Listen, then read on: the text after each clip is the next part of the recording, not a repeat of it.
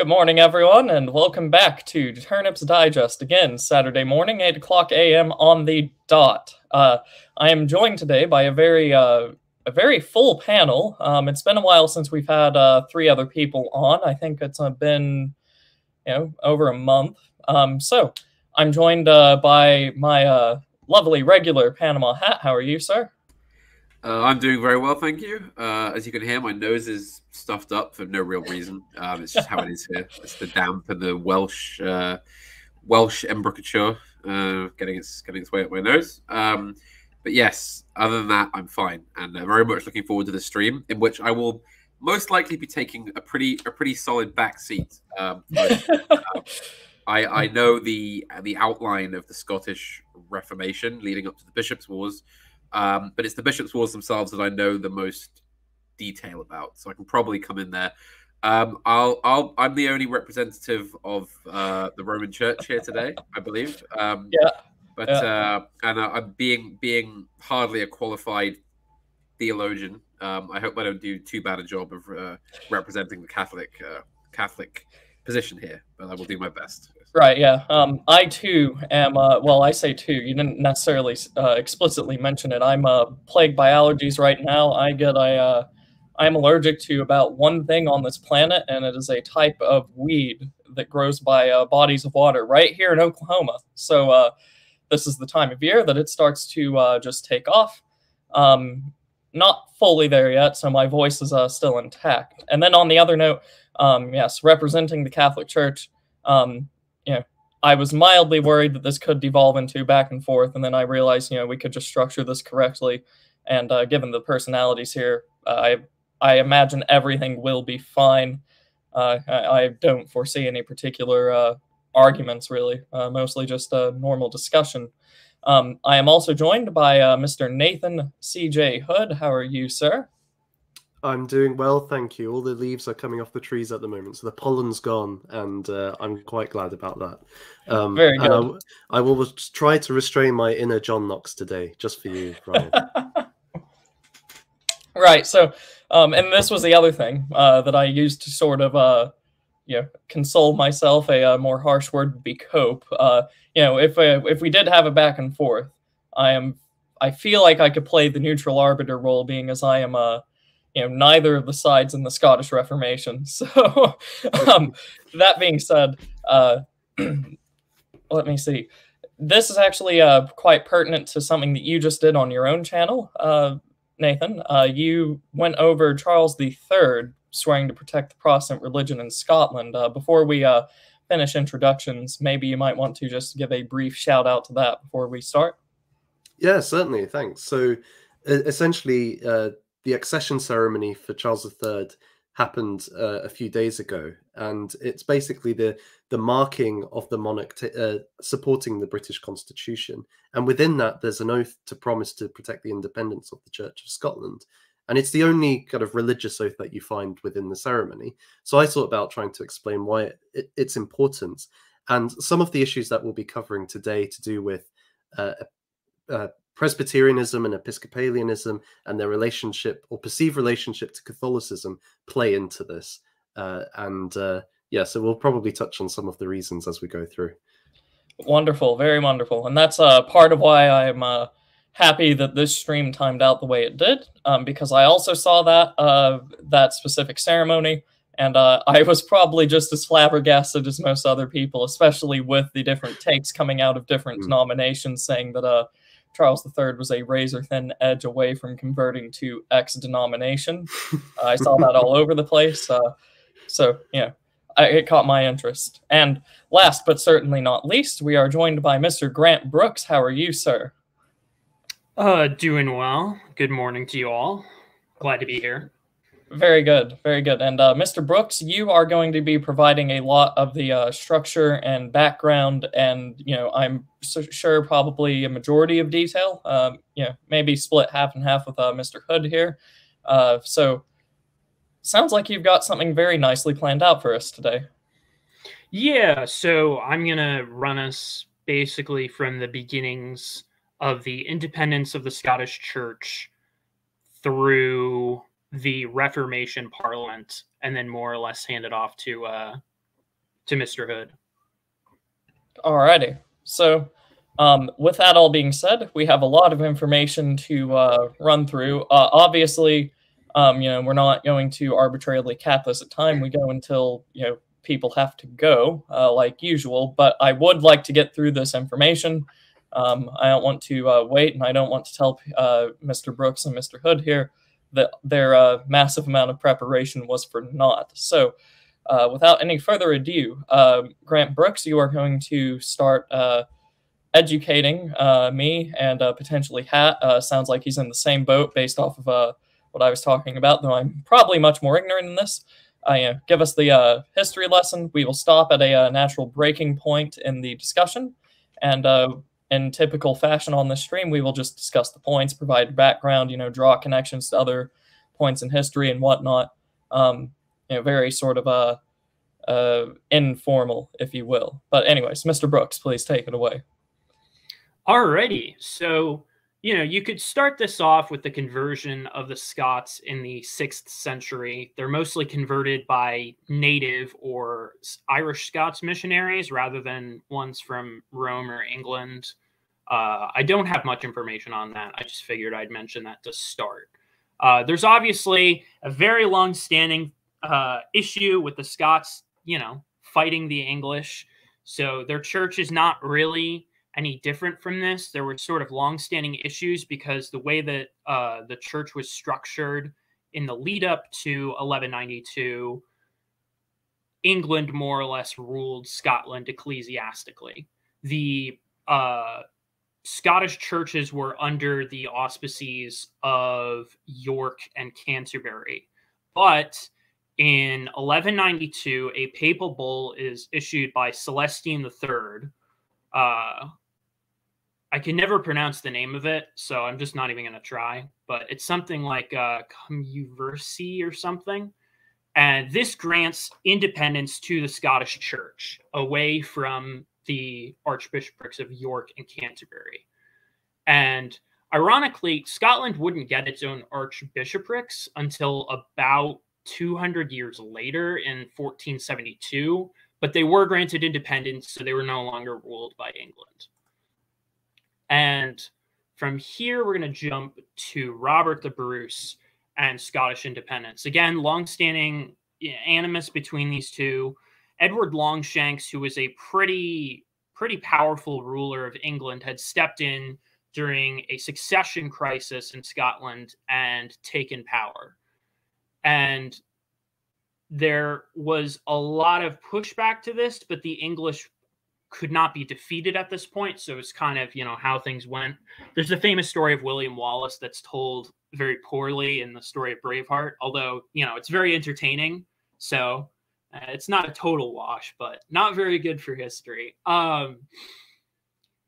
But Robert the Bruce, after the death of Wallace, eventually decides that he is going to fight for the independence of Scotland and the Scottish throne. And he meets with the other claimant to the Scottish throne, who is John Comyn, on holy ground in a church. And it's essentially kind of understood that Comyn was going to turn him in because he was going to fight the Scots. And Conan was like, well, if I turn him in, then I can get the Scottish throne through the English. And Robert the Bruce just kills him on the spot, which was an excommunicable offense.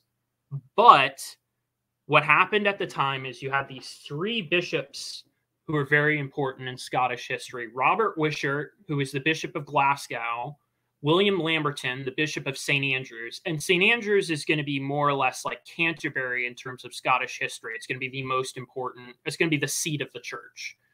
And David de Moravia, who is the Bishop of Moray. All these three bishops are sort of not, cabal is perhaps a too harsh way of putting it, but they're in league to try and regain Scottish independence and the independence of the church. So they rush to the side of Robert the Bruce and absolve him of the murder of John Comyn, which was sort of a very iffy thing whether they could do that, but it was, sort of understood that they could do that. And Robert the Bruce goes and fights his war against England, a long sort of guerrilla war. A lot of his people, a lot of his close friends over the time of this war will get captured and imprisoned and stuff. The Bishop of Glasgow, Robert Wishart, he's actually captured by the English and left to rot in English prisons, and he goes blind while he's in English prison. But he's eventually let free, and of course, the Scots win the war. So there is that sort of independence, but there's still this sort of controversy over, like, can Robert the Bruce be a can he be a king of a Christian kingdom? Because technically speaking, the excommunication would be automatic given what he did. And so there's sort of a dispute about this. But these bishops, along with several others, issue what is known as the Declaration of Arbroath.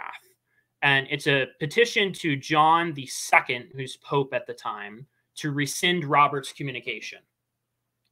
And this document is very, very interesting because there's a lot here that, I mean, there's a lot of just sort of flowery language that you would expect for a document like this, but there's actually a lot here that gets packed into what is a pretty small document. I'm going to briefly quote from it. From these countless evils, with his help, and his here refers to Robert the Bruce, with his help, whose afterwards soothes and heals wounds, we are freed by our tireless leader, king and master, Lord Robert, who, like another Maccabees or Joshua, underwent toil and tiredness, hunger and danger, with a light spirit in order to free the people and his inheritance from the hands of his enemies. And now the divine will, our just laws and customs, which we will defend to the death, the right of succession, and the due consent of assent of all of us who have made him our leader and our king. To this man, inasmuch as he saves our people, and for upholding our freedom, we are bound by right, as much as by his merits, to choose to follow him in all that he does. And, you know, the reason that there's a lot of significance here is because you see these sort of language of covenant that is obviously very powerful in the Hebrew Old Testament, which, you know, some of them would have had more access to than others. But there's this idea within Scotland that, you know, we are bound together. There is a sort of popular sovereignty, but it's not democracy, if you want to call it that. It's like the people support the king supports the people. There's this sort of symbiotic relationship, but it's not, you know, it's not a pure decision. Like, Robert obviously had the claim on the throne. And that very briefly kind of gets us through the Scottish history in the lead up to the 15th century. Alrighty. Yeah, and I identify 3 potential points of discussion there. The sort of the original papal bull and the independence of the Scottish Church. You have the war between the English and the Scots and the betrayal and the excommunication. And then you have the appeal to the excommunication for us to discuss and draw from. So just the first thing that I have, and, you know, hilariously, despite having 2 very well-qualified guests for the Calvinist side here, this is a question about just the Roman Church. If a church is independent but has no archbishop, which if I remember correctly is what you said, Mr. Brooks, then how would that function? Because the way that I typically, to anyone on the panel that's qualified to answer, the way that I typically understand this is that in the sort of ecclesiastical hierarchy, you have priests, which are beholden to bishops, which are beholden to archbishops, which are, if I remember correctly, beholden to cardinals. Could be wrong there. And then obviously, and then above them is the Pope. So if a church is independent, you know, the church in Scotland, I would presume, but it does not have an archbishop, then is that, you know, on what grounds is it more independent than it was beforehand? Essentially, the way that it works is there was a special relationship between the Scots and Rome. My understanding is that it was actually very, well, maybe not very, but it was not normative. It was not structured the way that a church would properly be structured during the era. I'm sure Panama Hat could answer far better than me, like the normative structure of the Catholic Church when it was set up. But in this particular case, there was sort of a exception to the rule, if you will, a sort of a special dispensation even to the Scottish Church. Yes. So as the influence of the Catholic Church spread through Europe, very often it's interesting because in the historiography and the history of the Scottish Church, it's often talked of as this very special relationship, and indeed there was a quite unique arrangement between the Church in Scotland and the Church in Rome. But the thing is that this was actually somewhat common, depending on the region, because obviously, when you're looking at Europe and all the regions that were becoming Christian and becoming part of the fold of the church, they all had their own cultures, they had their own languages, they had their own ways of worship and things, so the church kind of had to find a way to bring them into the fold while absorbing the culture, but without alienating the people it wanted to bring into the fold, but also without admitting, kind of pagan rites or anything into the worship. It had to be simultaneously uniform and regional. This whole idea of a special arrangement between the church and the papacy, not unheard of, but yes, in Scotland's case, I believe the Pope referred to Scotland as the special daughter of the See of Rome, was the exact quote from the papal bull. The special daughter of the See of Rome. So there you go. Gives some insight into the relationship. And then just one last question, unless there was something else that anyone wanted to add. I was just going to ask one more on the organizational part of this. I think, as I recall, and I'm sorry, I can't remember the exact details here, but I do remember that the Scandinavian archbishops did have influence in Scotland before Scotland got its own archbishops, I guess because they were the closest archbishops. So that kind of complicated things a bit. And I think when James IV comes onto the throne, there's a real push to try and make sure actually we've got our own infrastructure in Scotland, ecclesiastical infrastructure. So that was a little bit of a complication in this Rome-Scotland dynamic, I think. All right, yeah, that would make sense, because if my historical knowledge serves me correctly, I believe that some of the Scandinavian kings owned a lot of islands off the coast of the mainland, so yes. Not an entire sea separated. So yeah, that would make sense. And then my other question was, in order for the Scottish Church to be considered independent, just the way the Catholic hierarchy works, does the Kingdom of Scotland need to be independent? That is, if it is, say, subsumed by another kingdom, does the Church and its geographic boundaries of former Scotland, simplifying a lot here, does that still stay independent? Or is it now beholden to the ecclesiastical hierarchy of the other country that just subsumed it? I guess this is more of a kind of sort of slightly theoretical sort of technical point. I think my understanding is that I may be wrong here, but my understanding is that because of course remember that we're dealing with a kind of pre-national age here. You don't really have nations, you have jurisdictions of kings and things. So I believe that given that the church represented the Catholic population of Scotland, that papal bull would remain in effect even if Scotland became part of another kingdom, whether it was a Scandinavian invasion of which there were many, or the English, or anything like that, or there was a change of government, a king was overthrown, etc. The relationship between the church in Scotland and the Roman and Rome would I think remain the same. Yes, this is technically correct from the research I've done. Now, an interesting tidbit here. There is actually something I found where Pope Nicholas IV actually censored the Scottish Church because apparently there had been appointments of foreigners, particularly Englishmen, to positions in the Scottish Church. And it wasn't super common. It wasn't like they were staffing the entire church with Englishmen, but it happened a few times. And the Scottish Church basically refused to recognize their appointment. They basically said, like, yeah, these are Englishmen. We're not going to listen to them. We're not going to follow them. So there's this censor in 1289 of the Scottish Church for refusing to accept lawfully appointed leaders in their church because of their background, which I thought was interesting. Right. So I don't want to jump the gun here, so I might have to write this down and come back to it. But is this just my sort of very simplified knowledge of this would say that that sort of I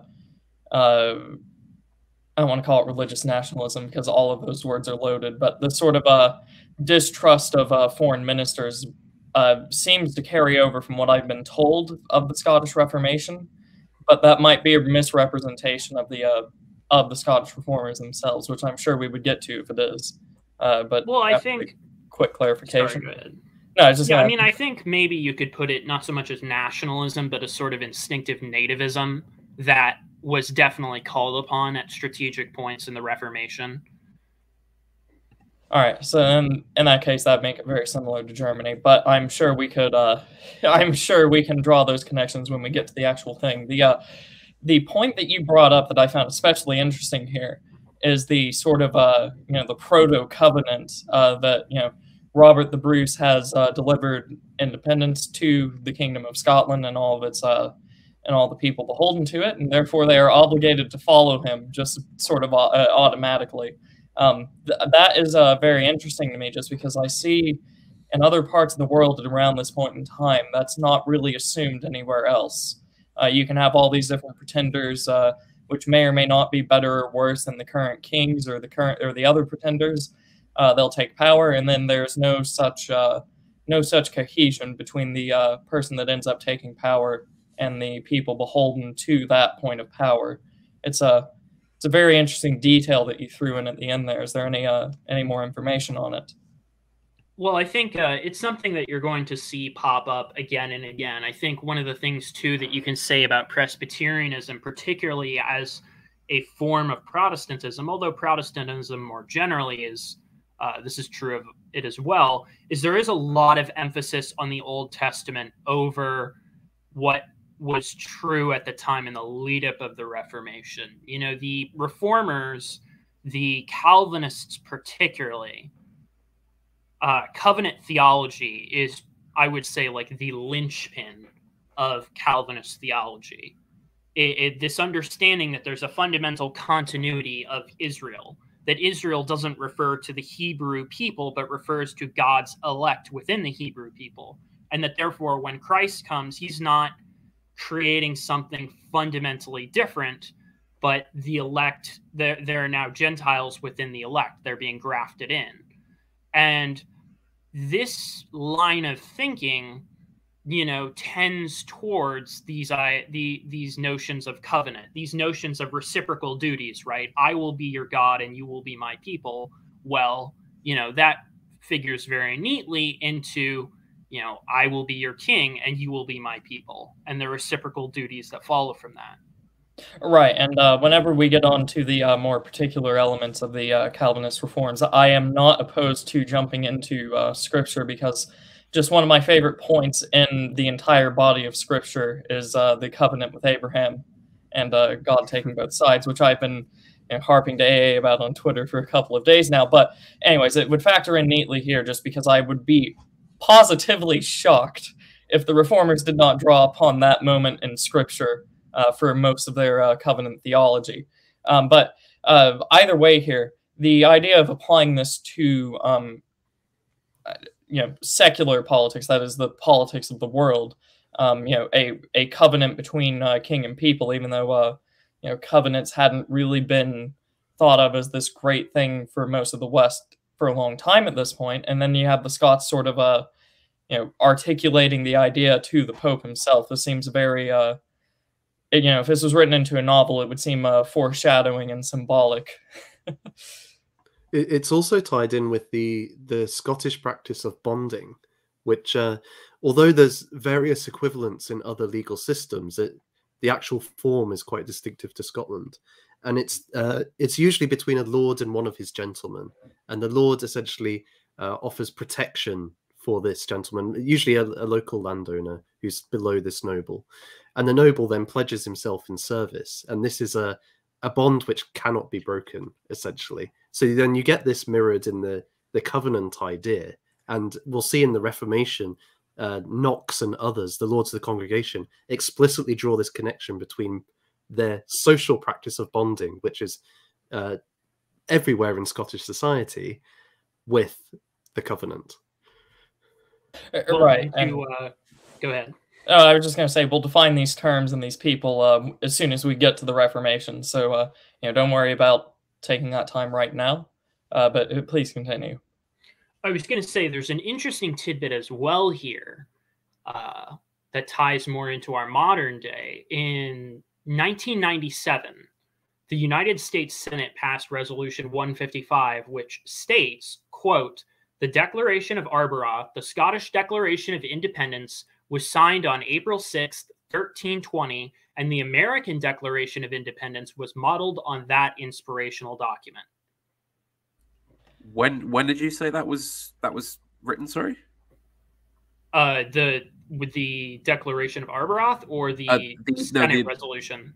As in the thing you just said, like Senate Resolution 155 was written on the 10th of November, 1997.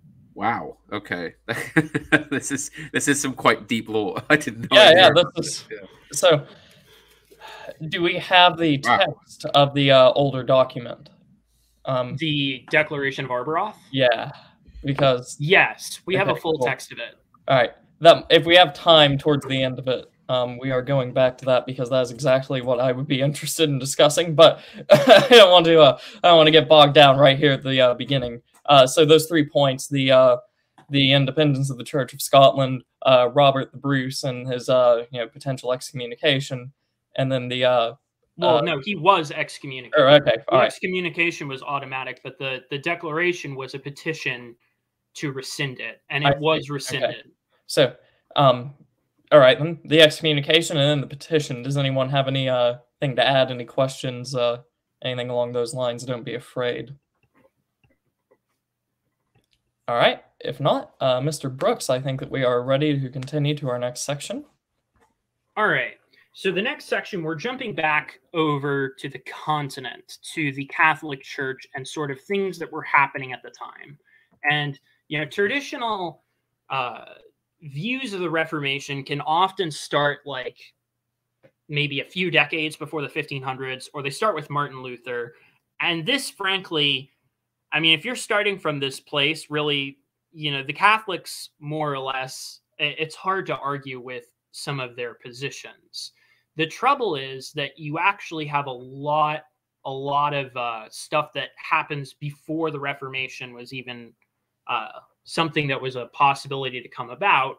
Back in the 1300s, the 14th century, that happens, that is quite bad. And what you had was these sort of wars over who controlled the papacy between France and Italy. And because the papacy had enormous political power, especially on the continent, there was this sort of back and forth between the Avignon papacy and the Roman papacy. And this leads eventually in 1378 to a literal papal schism. The previous pope, Gregory the 11th, had returned to Rome. He was an Avignon pope. He was in France. He'd returned to Rome in January 1377 and had planned to return to France, but he died before he could do so. And Rome was not about to let this opportunity pass. So they basically, they crowd the College of Cardinals into Rome and basically tell them, you're going to elect a Roman pope or we are literally going to kill you. So they elect a Roman pope who's the Urban VI. And then they promptly flee to the countryside and elect a different pope who's Clement VII.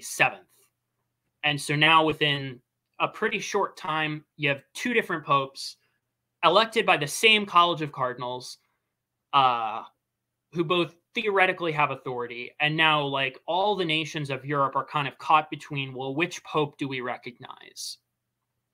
And this isn't so much Scotland's thing, but it's definitely England's thing. England had a massive fear of the papacy basically just being rent boys for the French, who were their long-standing enemies. And so there was this sort of implicit alliance of, well, maybe we need to think a little bit more about our theology here. You know, we don't want these people telling us what we can do. And this factors into the character of John Wycliffe, who was an English reformer, educated at Oxford, and he is around in this time in the 1300s, long before the Reformation. But he is a reformer in the sense of a lot of the doctrines that are important and are sort of debated during the Reformation are actually reprises of things he was debating Rome about. And the truth of the matter is that in any normal context, John Wycliffe would have been tried, convicted, and burned at the stake for heresy. And frankly, the fact that he wasn't was really only because of political factors that were particular to England at the time. His protector, John of Gaunt, was an English patriot and what uncharitably you might call a Machiavellian, in the sense of he was about English power, and whatever he was going to have to do to maintain English power and independence, he was going to do. And that included protecting this guy who had all these crazy ideas that everyone was like, what are you doing? And, you know, there had been previous like reform thought in England. William of Ockham comes to mind. But William of Ockham never challenged the Roman Church the way that Wycliffe did. I mean, and the thing about Wycliffe, too, is like he is the sort of prototype of one of these thinkers who just kind of like thinks and thinks and thinks and gets to all these ideas that you're kind of like, I'm not sure that we'd be okay with that. Like he's basically a socialist or a proto-socialist. His sort of opinion about Roman corruption is it swings all the way to the other side of like, actually, no one in the church should live at anything above like basically subsistence wages. You should all be dirt poor. And the fact that you're not dirt poor is a sign of your corruption. Now, he did hammer against real corruption that was happening. There was a lot of worries about various things, and a lot of trouble that people had wasn't so much the corruption, which had been long-standing. Like the whole idea of clerical celibacy vows, right, is something that for the most part was just sort of ignored, and it didn't bother people that much. What really bothered people was the amount of wealth that the church was taking and the amount of lands that it controlled. It controlled, depending on the situation, anywhere between a third and a fifth of lands in a lot of these countries. And both the king and the people, you know, would often not be very happy with this. However, this is actually not so true of Scotland. Scotland didn't have much in the way of monasteries and monasticism, or classical monasticism, as compared to England or as compared to most of Europe. And part of that was because of how remote it was and how few people were there. But really, the church didn't quite have the I guess you could say, presence there than it had in a lot of other places.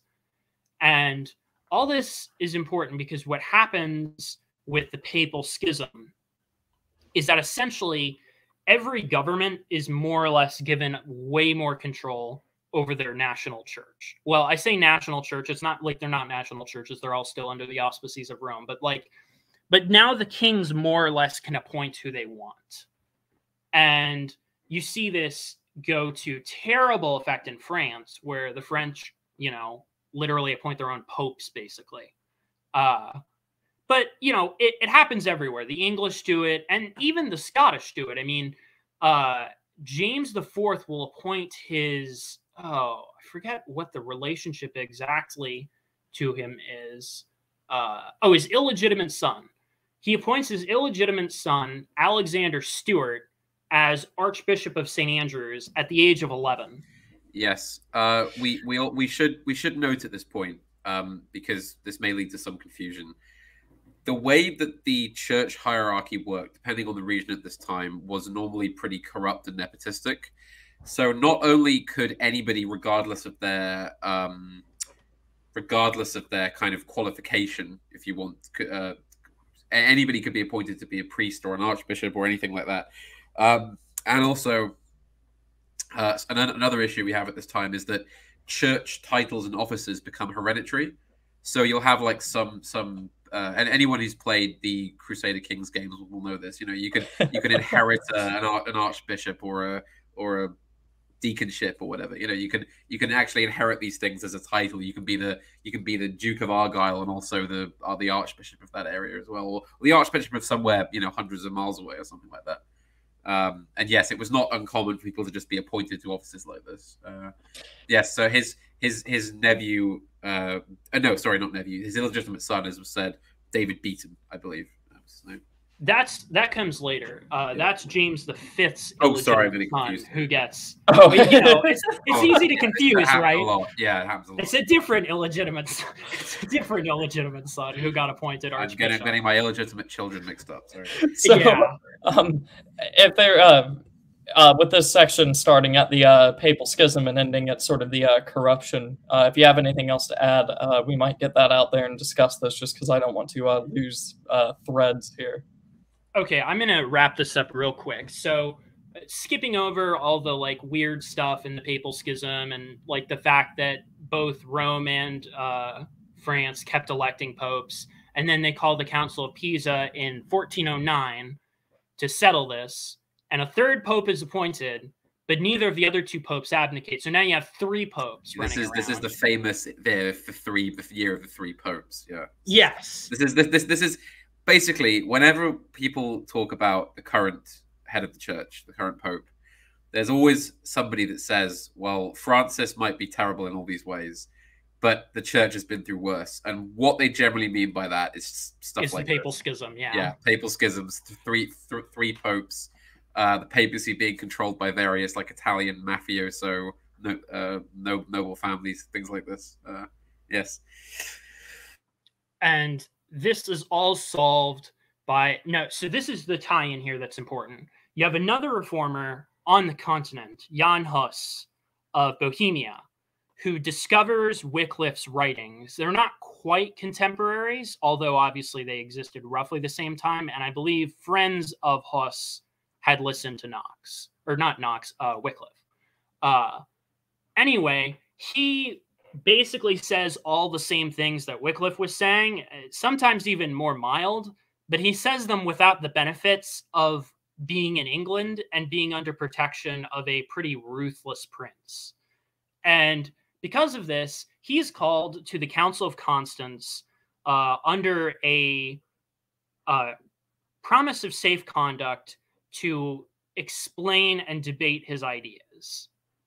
You know, because there was a lot of feeling in the church of needing reform. I mean, the church people, the Catholic thinkers who were pretty, you know, serious at the time, they saw the corruption that was going on. And there is a sort of like, there is a Protestant historiography of like, yes, the church was just horribly corrupt, and then the nation state came to save it. And this isn't like, the trouble with this is that in many cases, it was these kingdoms that were doing the corruption of the church. Like, you know, in the case of Scotland, right, it's all the king's illegitimate children who keep getting appointed to these offices that they shouldn't have at, like, you know, as children, you know, kind of causing the problem and then presenting the solution a little bit. But very often there will be a split in such areas between clergy who basically say this shouldn't be happening, this is corrupt, we need to we need to do something about this. Generally younger, more recently appointed clergy.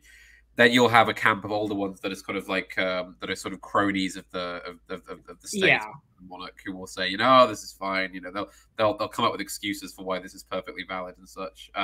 But yes, we should challenge the idea that the church was just this hopelessly corrupt, you know, like dying institution. There was a lot of pushback from within it against this kind of thing. And in fact, it's ironic because many of the young, highly reformist priests would go on to be some of the most prominent cardinals of the Counter-Reformation.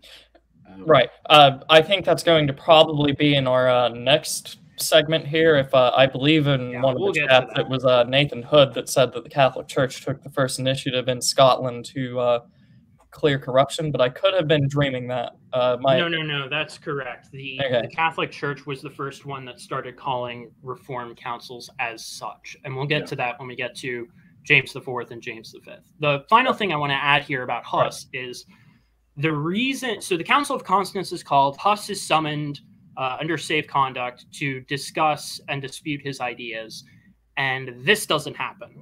He's burned at the stake for heresy. He's just called in and said, do you recant your writings or not? Obviously, he says no, burned at the stake for heresy. And obviously, like, there's a lot of outrage, justifiable outrage with this. But from the council's perspective, they're trying to solve the papal schism. And they do actually do it. They do finally get to one pope instead of three. And the thing about that is because there is some dispute over the idea of conciliarism, of who has the highest authority in the church. Is it the councils or is it the pope? Because there is this dispute about this, the Council of Constance cannot afford any whiff that there is any sort of doctrinal issue with what they're doing. So, you know, I obviously, being a Protestant myself, I take strenuous issue with Huss being burned and treated the way that he is. But from the council's perspective, there was sort of not really a choice in the matter. And they were trying to solve what was, frankly, a bigger issue in some ways, politically. And that more or less wraps it up. Right, yeah. I was waiting for the discussion of the betrayal of Huss. That's that could be a stream in and of itself, just with you know, Huss's proto-Reformation. But we also have another proto-reformer that we started with when we were talking about the papal schism with Avignon, Wycliffe and the Lollards. Yes. So the Lollards, if I remember correctly, and I could be wrong, just because these proto-reformers sort of jumble about the same policies that you'll see with denominations after the Reformation. The Lollards believed in basically an absolute vow of poverty. They had notions of a universal priesthood, if I remember correctly. Yes, and so they figure in a lot here. So they their main attacks, Wycliffe's main attacks in the Lollards issue: clerical celibacy and wealth, transubstantiation, monasticism, and the papacy itself. Right, yeah. And there was something from the papal side that they accepted that I can't remember at this point that most Protestants didn't. Which is the same with the Hussites in Bohemia, but I can't remember specifically what it was. But just to paint the picture here, it's not like the Lollards or the Hussites were, you know, perfect Protestants, you know, before 1517. No, they're all proto-Protestant. Right? Yeah, I mean, you get this very interesting blend of doctrines that you don't see after the Reformation. But yeah, please continue. Yeah, so I wanted to touch briefly a little bit on another aspect of the Reformation more generally that's a lead up to it. And that is that Wycliffe translates very famously much of the Bible, not all of it, but a lot of it, into English.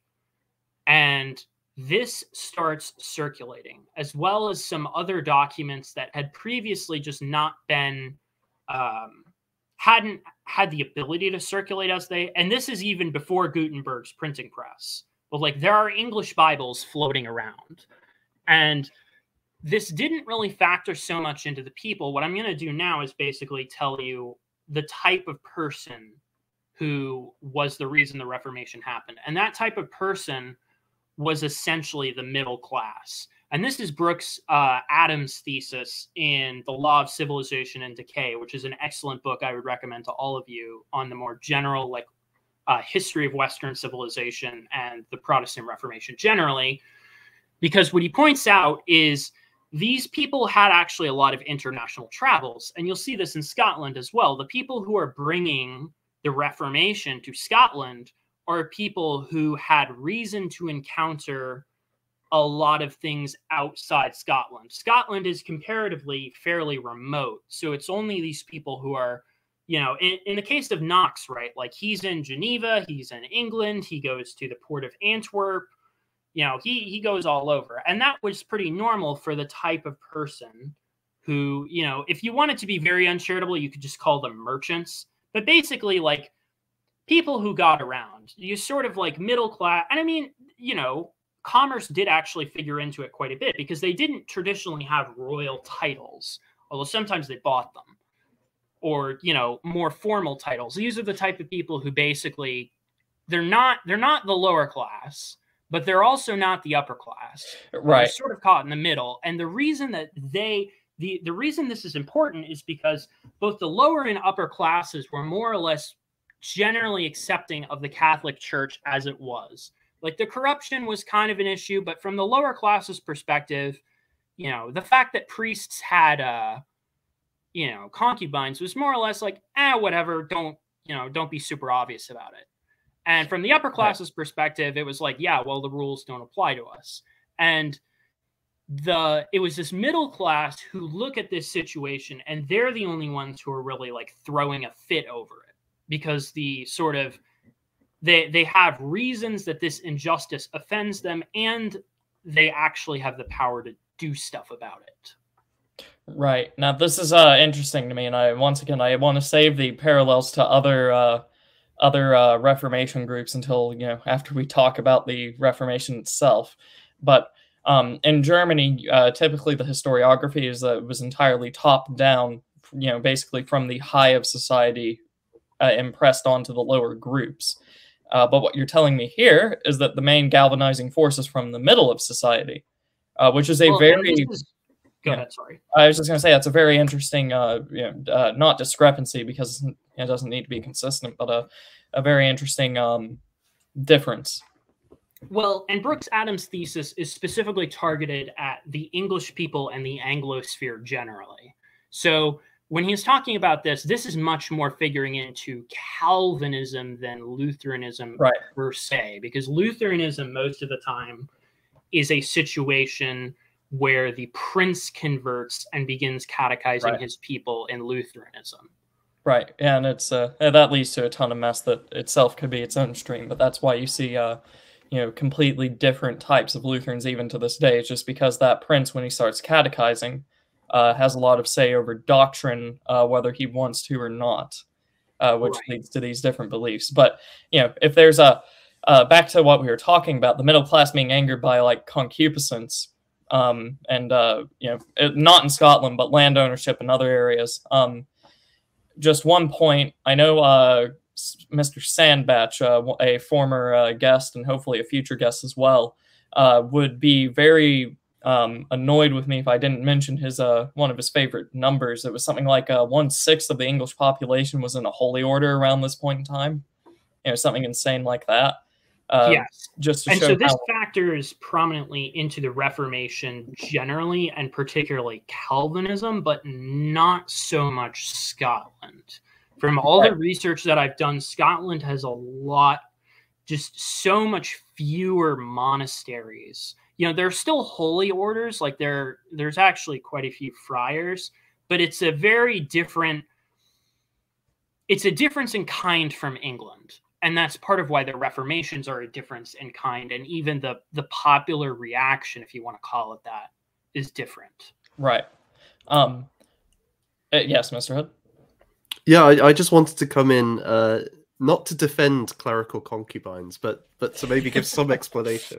Because, and certainly, so I've done a bit of study on northern Italy during this period as well. And what you find is, so we were talking about the corruption of appointing maybe nobles or your illegitimate son to an archbishopric, but often these characters are not present within their diocese, and actually, although they're taking in revenue from them, they are essentially hiring others to do their priestly roles.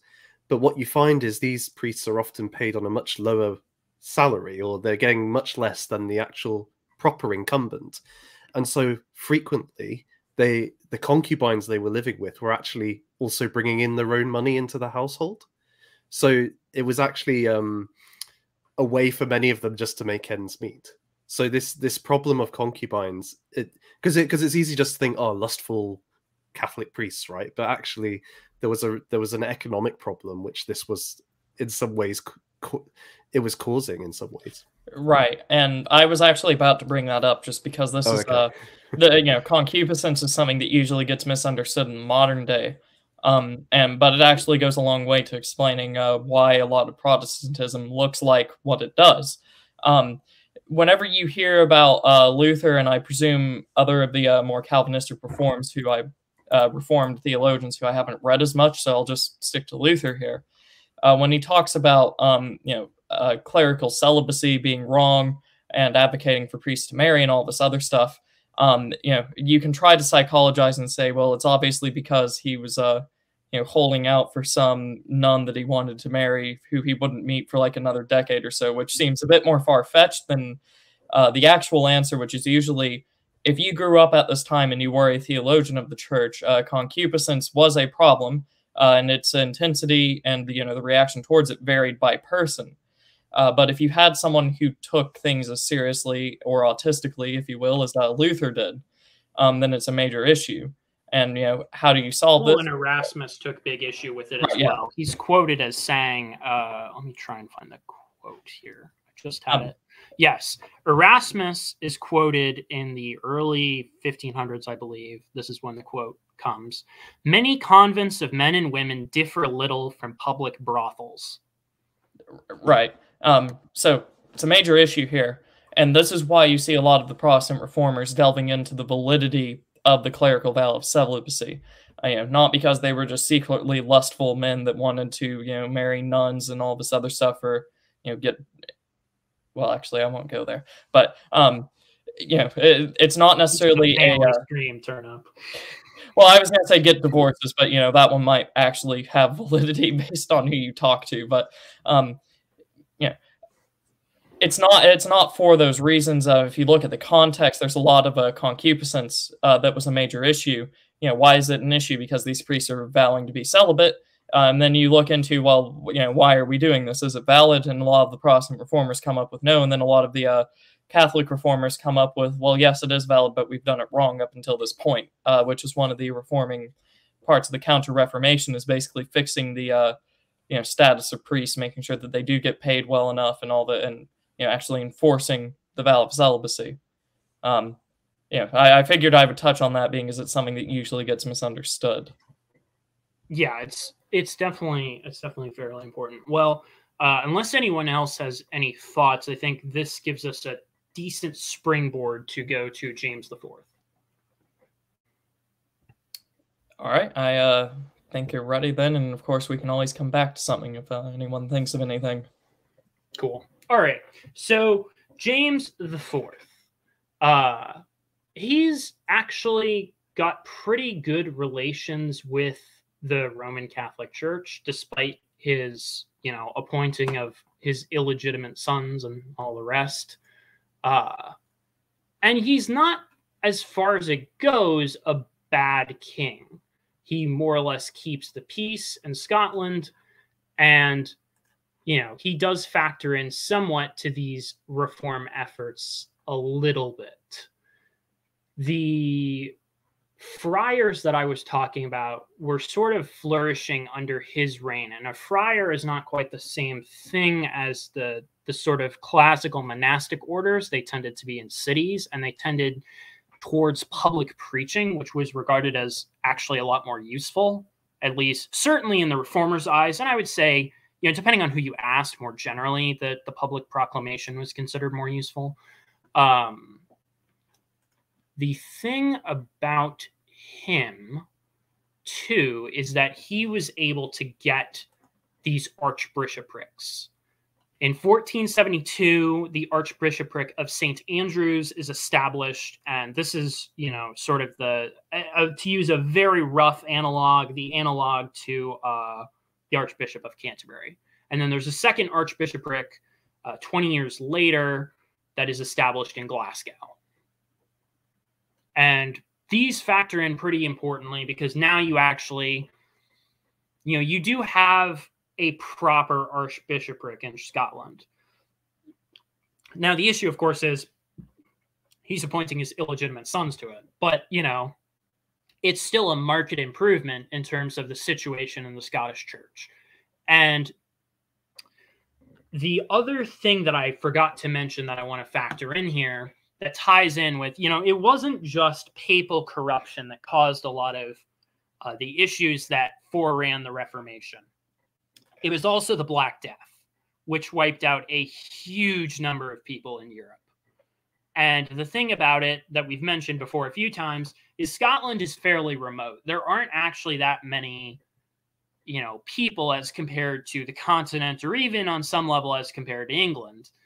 And so tying these in, you actually really did have a shortage of priests, of people in ecclesiastical roles in Scotland. So even as much as I would like to, drop shade on the fact that illegitimate children are being appointed here, like, the other issue that you have is, like, there aren't that many people that you really have to choose from in terms of appointments to ecclesiastical office. And in fact, one of the things that was a big issue that the Catholics and the Protestants sought to remedy in Scotland was this issue of clerical pluralism. And what this meant was, even if you were appointed the priest of, wherever, the salary that you got literally could not feed you. So you had this practice that was necessary that sprang up of bivocational priests, of priests that are both priests and something else, And this ties in as well with the Reformation and these ideas that are both on the continent and in England seeping into Scotland, because a lot of the time, if you had to be a plural, if you had to be a bivocational cleric, the other vocation you were going into was going to be something trade or artisan related, which is exactly where the Protestants drew their strength from, and where these ideas, where you would find them, because you had to go wherever, or you were talking with people who traveled widely. And so these ideas were spreading, et cetera, et cetera, et cetera. And during this era, the English ambassador, this is another thing that I wanted to mention, the English ambassador to the Netherlands, and the Netherlands is like one of these places where all this trade is coming.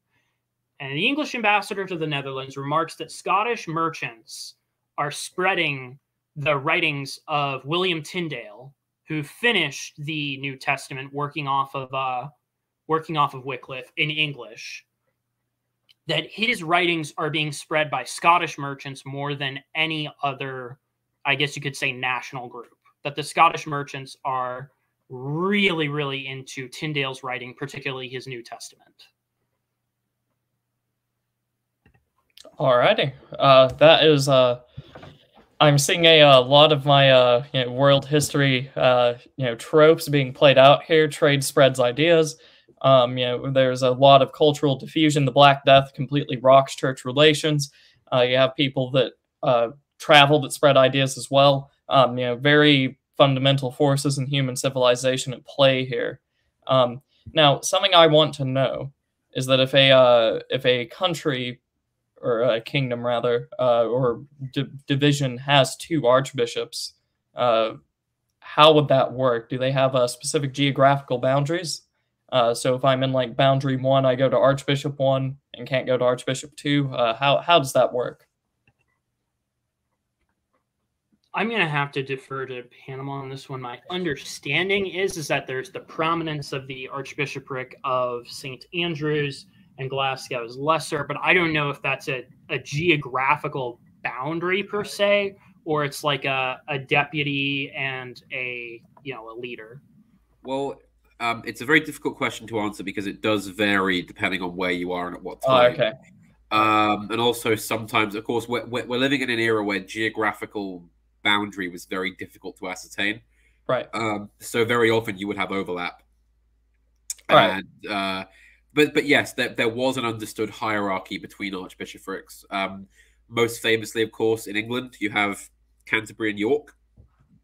And although the Archbishop of York is still a very powerful position even today, he's considered, I hope I'm not wrong, correct me if I am, someone in chat, he's considered lesser in the hierarchy than the Archbishop of Canterbury.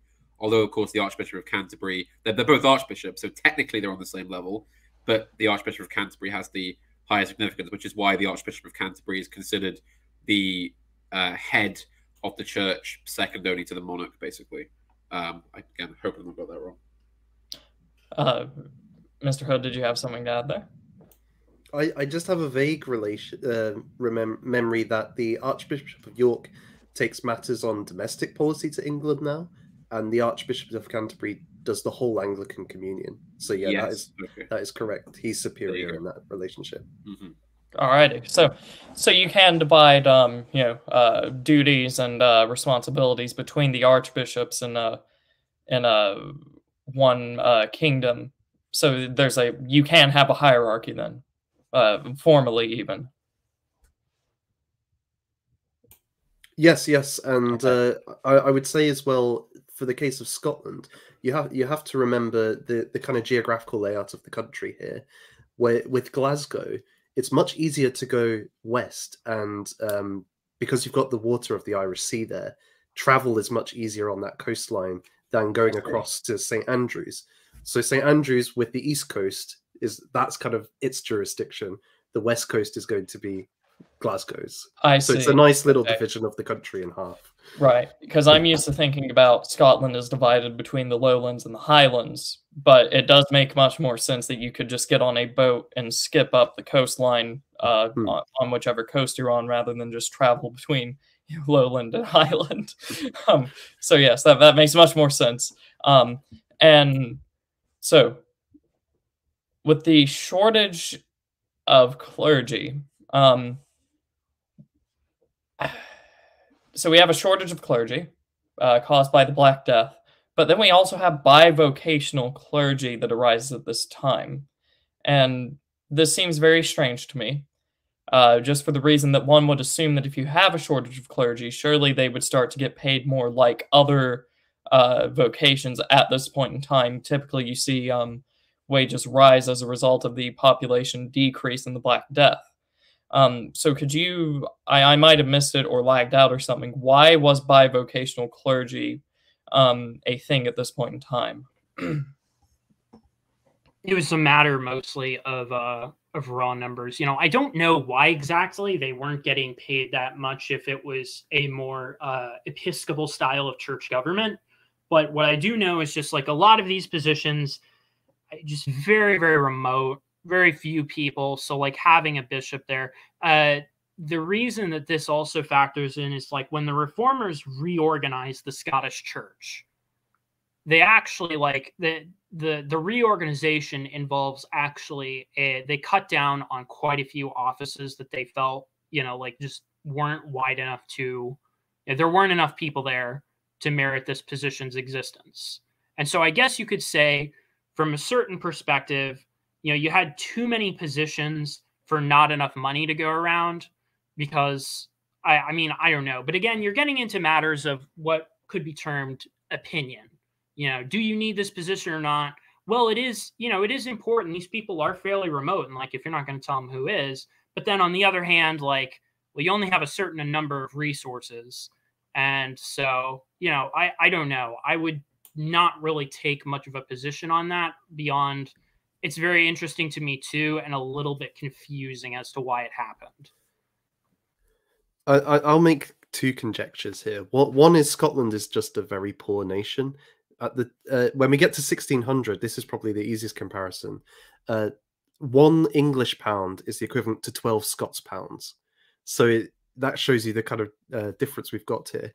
But then I also think if we come back to the issue of benefices, and that many benefices are not being so the income from the church properties in a parish are not going to the priest who's actually working in that parish. Often it's somebody else who has the right to that benefice, who then maybe gives some of that income to the parish priest. So that's one of the issues that is coming about here, is these relationships are not sorted out properly, and it's with the Counter-Reformation and people like Cardinal Borromeo who really tried to get to grips with that. That's when you start to see improvement in that respect. I see. And just to make sure that I didn't mishear, we also made the point that these priests and bishops would learn trades also and have a secular vocation outside of the church. So not just fulfilling multiple positions within the church, but so too Like I would imagine like blacksmithing or something like that. Was that a correct understanding? That did happen, yes. I mean, Right. I don't have data on how common that was, but it was a common enough occurrence to be remarked upon. Right. Now, this is interesting to me because this seems like a divide in parts of the continent, and at the very least, Scotland here. I'd presume this might just have, with how patterns work, this could probably be a British continental divide because just due to how I presume much richer the continent would be my first assumption. Typically, you don't see, especially in Germany, parts of Scandinavia and northern Italy. I don't recall coming across any bivocational priests in what I read about. So it this didn't happen in England either, as far as I understand. Okay, all right. England wasn't like filthy rich, but like compared to Scotland, England was filthy rich. I mean, Right. especially during the era of Henry VII and then Henry VIII.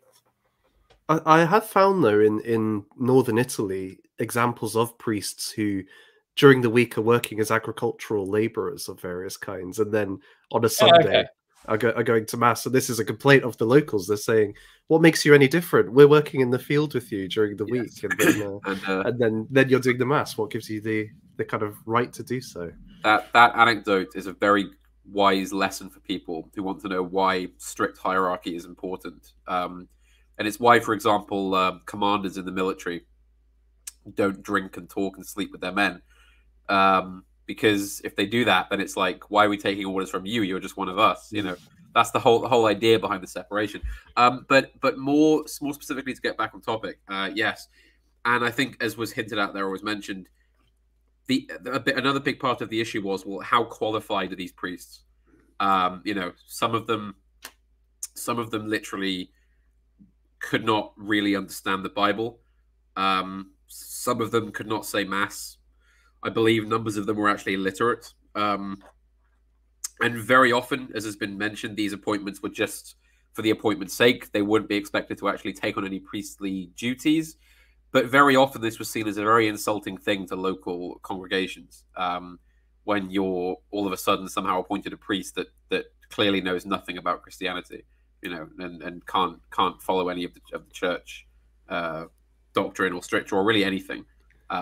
This was a problem, I believe, in areas of rural Scotland in particular, and would go on to have quite a big effect on the Reformation.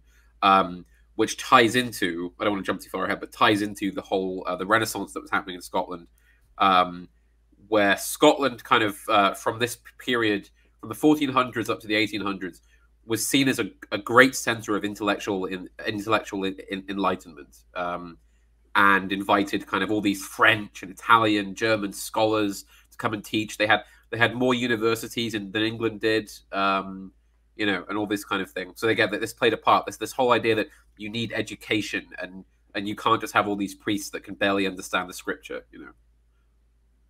Yeah, Right. I think so. I remember reading somewhere the only qualification that you needed to be a priest was that you could say the mass, not understand it. As long as you could say it, then you were qualified during this period, which brings that very much into sharp focus. Well, I think from here maybe we should jump to Patrick Hamilton, the first and most notable. Well, I won't say that, actually. He's definitely not the most notable. That would be nuts, but the first real reformer. Before we do, the whole reason I was bringing up that bivocational part is because if I look in the modern day and I look at how many just around me, and it seems doctrinal, though as we've hinted at, I'm sure there's also material concerns. It seems to vary by denomination which priests will take a second job. Priests or pastors will take a second job, and which ones will just be entirely devoted to their call.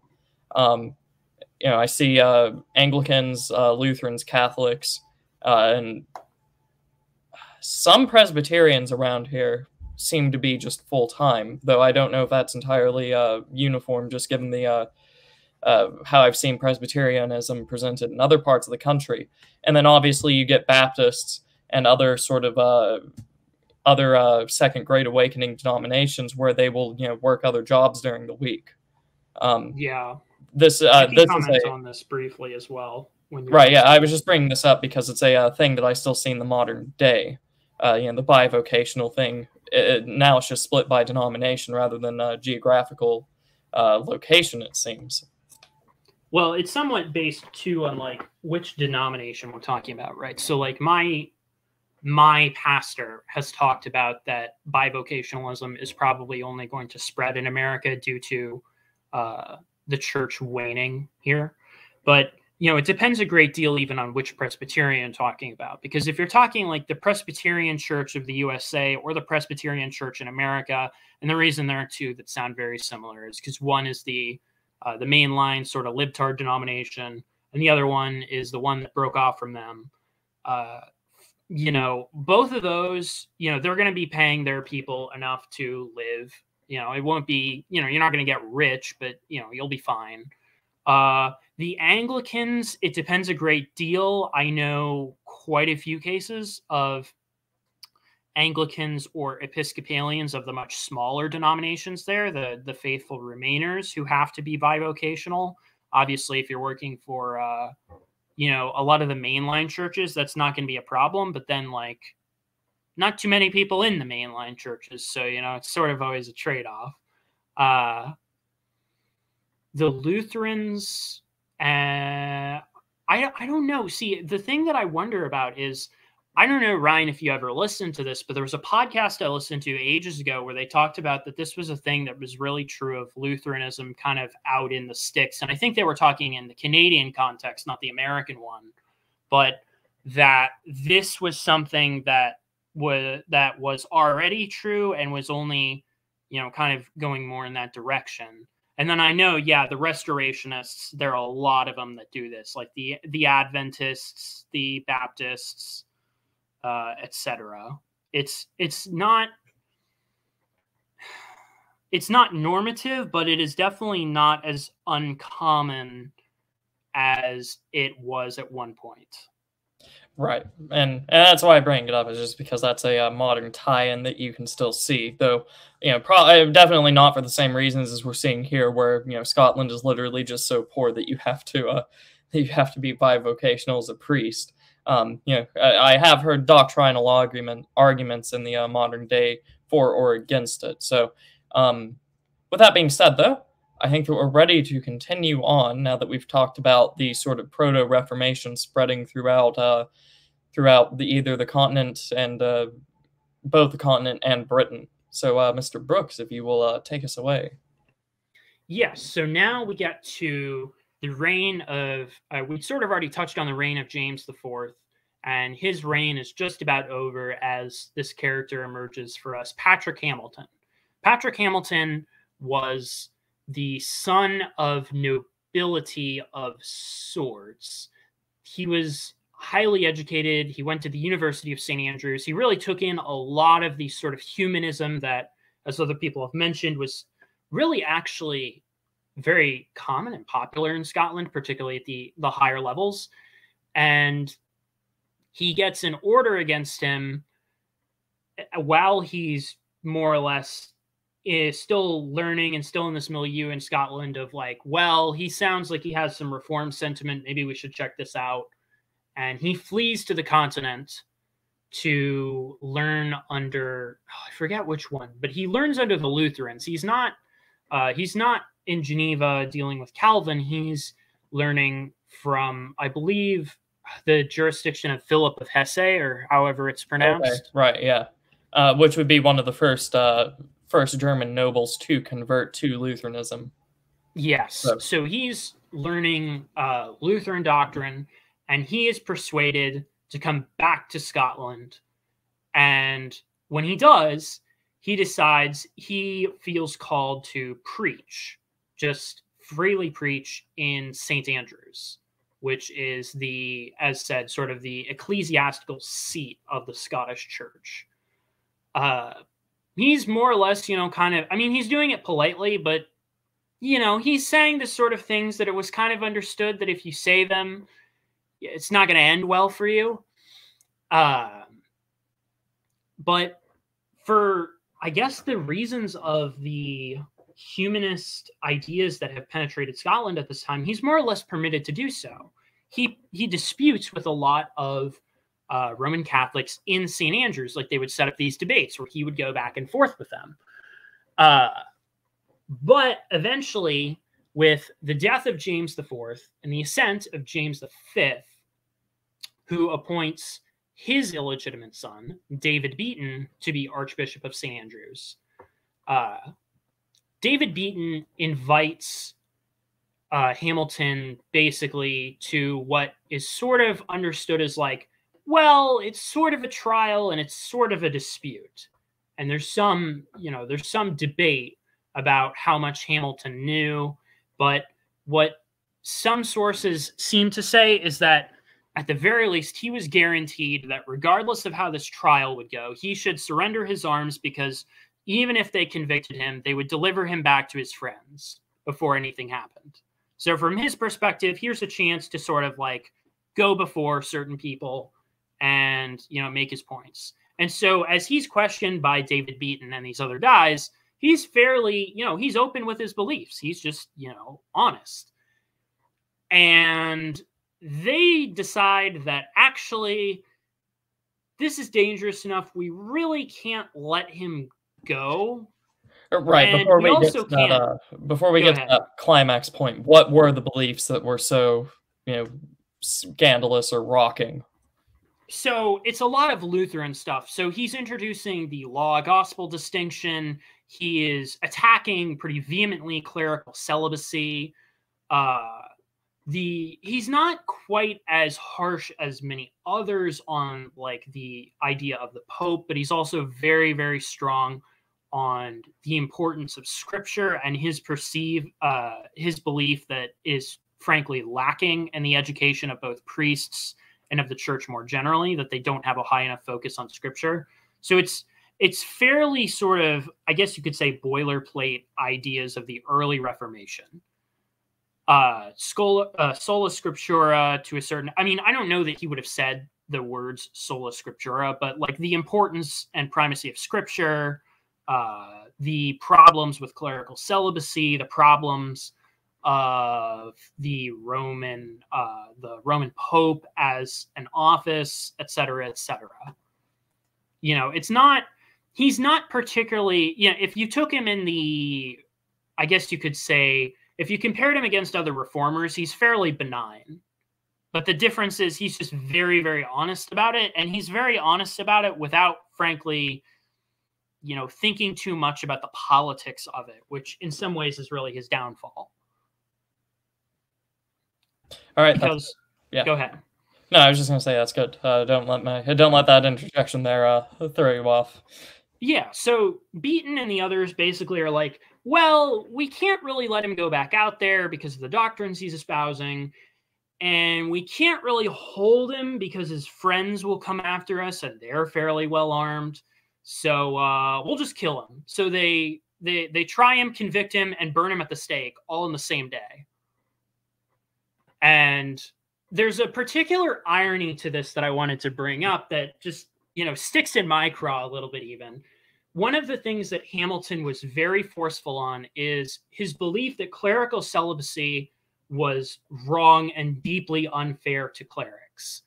And the irony of this case is that David Beaton, the man who burns him at the stake, is a father of 8 with his longtime mistress, Marion Oglivie, I believe her name is pronounced.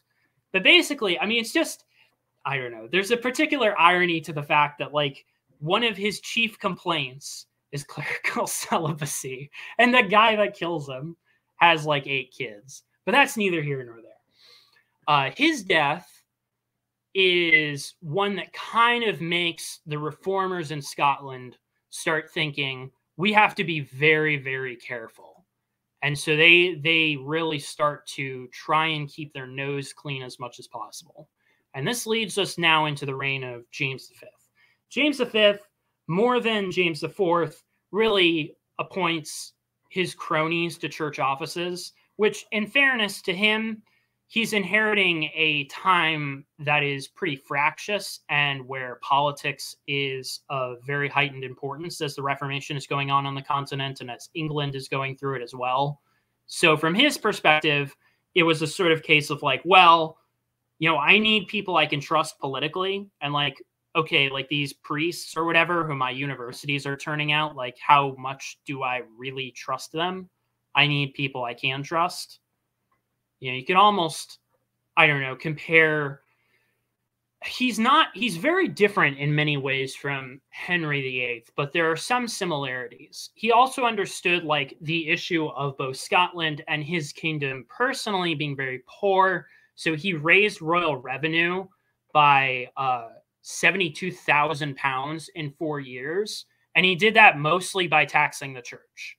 And he didn't accompany this with much in the way of like, there was some effort to reform. There were councils that were called, but there wasn't that much in the way of progress. It was essentially a situation where they came together and were like, yeah, this is a serious problem. We should deal with this. And the royal authority was sort of like, great, I'm glad you think that. Now give us more money. You know, it was a pretty bad situation. You know, the Church of Scotland was already not very wealthy and was kind of stretched thin. And he more or less like took everything that wasn't nailed down in some ways. And part of this too is that even though the Protestants are being very careful and are very worried about David Beaton, there isn't really, I mean, and Beaton gets pushed out of the scene fairly early, but even as these next 2 decades progress, there is really very little persecution in Scotland compared to England or the continent. Like you'll have, you know, sporadic cases of 1 or 2 people getting burned at the stake, but James is very unwilling to bloodlet in his kingdom, and thus kind of keeps the church on a very short leash in terms of who he allows it to go after. All right, and with that, I think we've reached the end of this small section. So you mentioned that Patrick Hamilton had sort of like pseudo-nobility ties or something like that. Is there any elaboration there, or is that all conjecture? Because that's interesting to me. He was the second son of Sir Patrick Hamilton of Kincavel and Catherine Stuart, the daughter of Alexander, Duke of Albany, second son of James II of Scotland. Oh, cool. Oh, okay. So he's not as far away as he might seem from sort of like the royal sphere of Scotland. Yeah, no, I mean, it would be a few degrees of separation. Obviously, he's still, you know, he would not be in line for offices in the same way, right. But he definitely wasn't like a commoner. So what was the royal reaction to him being, you know, either martyred or executed, depending on who you ask? Well, you know, Beaton was James V's guy. So there was a sort of like, you know, it was a political judgment from his perspective. And, you know, it was sort of like, oh, well, this is kind of what happens. Now, the thing about this is very shortly thereafter, David Beaton is, or no, this is actually further on. But David Beaton will wind up being assassinated in a retaliatory strike against someone else, I believe. Yeah, no, a different reformer that Beaton goes after causes him to be murdered. Well, I find that very interesting because most other Reformation figures that we see, save for a lot of the Anglicans, you know, the Lutherans, a lot of the Calvinists that I come across, you know, the vast majority of their major figures are not royal. You know, Martin Luther was a monk and a lawyer, or no, not a lawyer, metaphysician. Calvin's the lawyer. Yeah, Calvin's the lawyer. Yeah, Luther the monk and the metaphysician. Sorry, and then you see, let me see, Zwingli. I do not remember the background, but I know it was not royalty just because of his geographic position. Zwingli was a politician. He was a pretty good one, too. So, you know, when you're telling me that one of the first sort of figures in Scottish Protestantism was, you know, basically a nobleman, you know, slightly removed from, you know, the main line of the Scottish kingdom, that's a big difference from most of the other Reformation figures.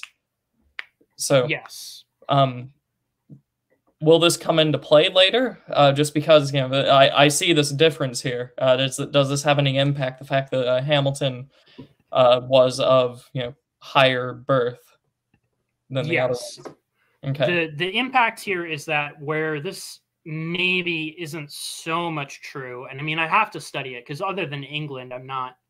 The Reformation, I know like the broad strokes, but some of the details I would have to study more. But in Scotland, particularly, the reaction of the nobility is any of the ones that have Protestant sympathy basically decide, like, okay, so if we're going to not wind up the way that he did, we're going to have to play politics. Right. Okay. And play politics very shrewdly. So there is actually a lot more royal involvement on the, I guess you could say, on the ground level in Scotland than there is, like, say, in England. And Okay. I mean, I would have to check, but probably then existed on the continent as well. So, and did this also factor into why he was so open about his beliefs? Did he have like any impression that this sort of higher status would protect him? Yeah. Okay. And especially because of how he was invited back, and he's, his understanding of James V, which was mostly correct, and of Beaton, which was, less certainly correct, was these guys like me, they understand how the game is played. It's a political thing. Like, yeah, we disagree on religion, but we're all humanists here. We're allowed to debate. So as long as I am not a personal jerk to these people, they're going to let me say what I'm going to say. All right. And that, of course, was not how things went. And the last thing that I wanted to bring up, and then, obviously we have two other panelists here to ask and discuss. Raising royal revenue by taxing the church. I recall this causing wars in other parts of the Catholic world. Was the church just so unimportant or non-hegemonic in day-to-day life that he could just do this? They were already so under the thumb of royal authority. Okay. Would be my answer. All right. So those were the things I wanted clarification on. Mr. Hat, Mr. Hood, by all means, if you guys have anything to add or question or anything like that. I just had a quick question because Hamilton comes back. Was it 1527? Was that correct? 27 is when he returns to Scotland, yes. Yeah, so you've got in 1529 the English Reformation Parliament is called by Henry VIII. So I'm just wondering if you could see a possible connection of, you were mentioning, Ryan, about how often it's not royalty that's pushing Reformation, yet down in England we've got a monarch pushing Reformation, or at least a split with Rome. Do you think there's a reasonable connection you could draw there? The Scots looking down and saying, okay, we could maybe emulate that, or at least some of them. Well, Hamilton is murdered or executed, however you want to square that, in 1528. And James V, while he's unwilling to persecute Protestants the way that many others are, is also very unwilling to pursue those sort of structural changes.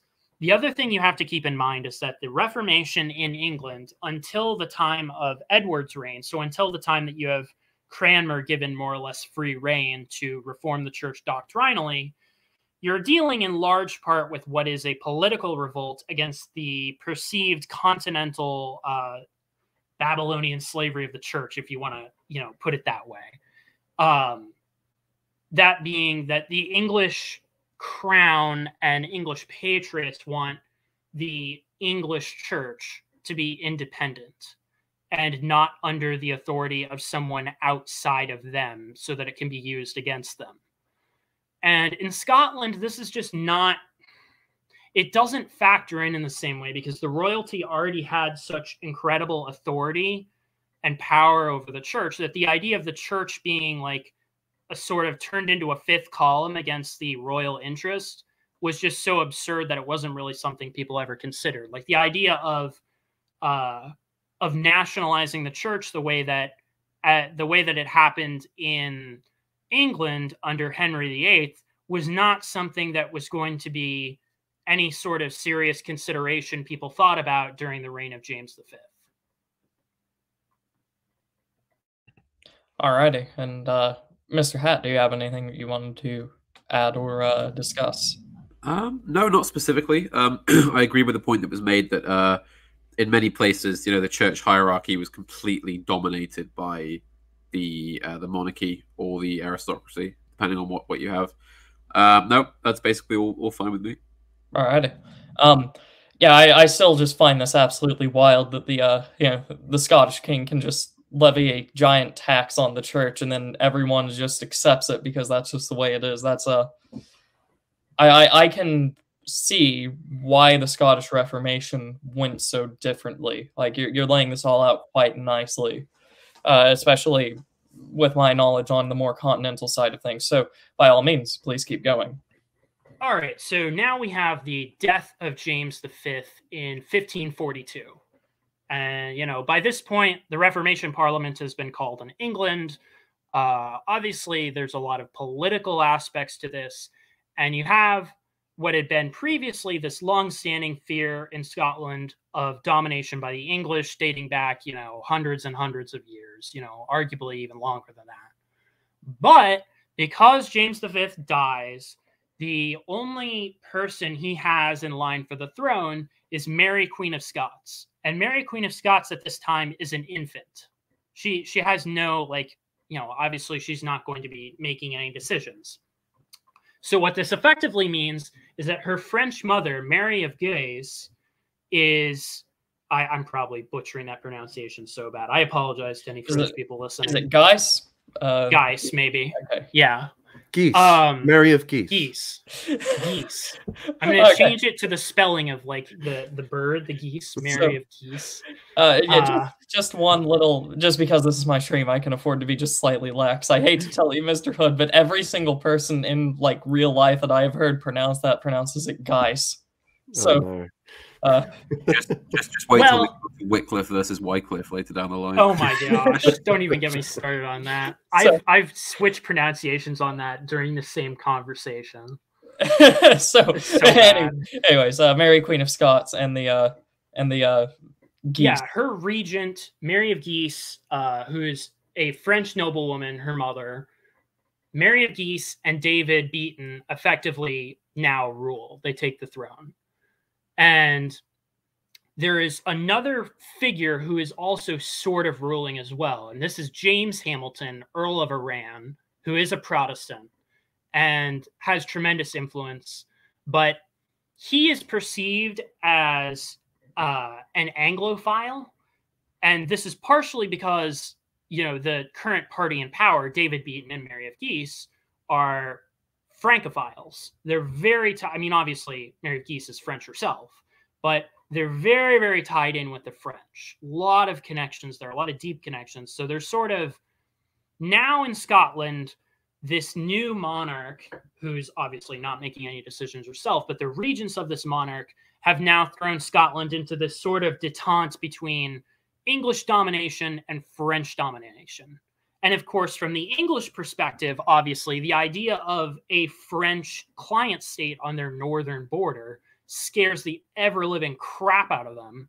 So now England is deeply interested in what is happening in Scotland, particularly with the Reformation. And there is more covert support of Protestantism in Scotland from England. Right, and forgive me for the second interjection when I promised you I wouldn't do that before the start of this. I believe this is something the Panama Hat and I discussed on our gunpowder plot stream, was the English interest in Scottish developments just because of fears of French overtaking. We have mentioned this on this channel before, but of course, only check that out after we are done here. Mr. Brooks, please continue. Yes, so there's sort of this, as I said, this detente, because even though there's an understanding that there's a French party, there's an English party, the humanism is still kind of holding. The Scottish Parliament in 1543 legalizes the reading of the Bible in the common vernacular, which had previously, one can debate how enforced that was, but it had previously been illegal. So they legalized that in 1543. You can read your Bibles in the common language. And there's this sort of tentative peace. And this peace is broken by things that come up with another reformer named George Wishart, who I believe is actually a descendant of the same Wishart who rots in English prison and who personally heard the confession of Robert the Bruce. He as well is a highly educated guy, University of Aberdeen, studied on the continent. His mother was the sister of Sir James Learmouth, so he has some sort of semi-aristocratic connections, but far less than Hamilton. He's highly educated. He's very connected to the English. He is now perceived as like the chief reformer in Scotland at this time. And he's doing sort of somewhat similar things to Hamilton is doing, although a little bit more carefully. You know, he is preaching where he can. He's spreading the ideas of Calvin and Zwingli. He translated into English the Helvetic Confession of Faith, which was completed in 1536, and that's the more Calvinistic understanding that comes out of Geneva. He is functionally a Calvinist. The ideas of Calvin are present in his ideas that he is introducing to Scotland. And he runs into sort of the same deal as Hamilton, where he sort of gets strung along by promises and whispers in the ear, and then he's executed. But the trouble is that the Reformation now is much, much deeper in Scotland and has seeped into a lot of the nobility. And there's this nobility that has this informal agreement and they'll come to be known by this title, but it didn't exist at the time. They were called the Lords of Congregation. And what it essentially meant was they were Protestants who were sort of like, you know, they were playing the game. They weren't like rocking the boat as far as Rome was concerned, but they were in a fundamental agreement with each other that we are going to Protestantize Scotland. We are just waiting for the right time.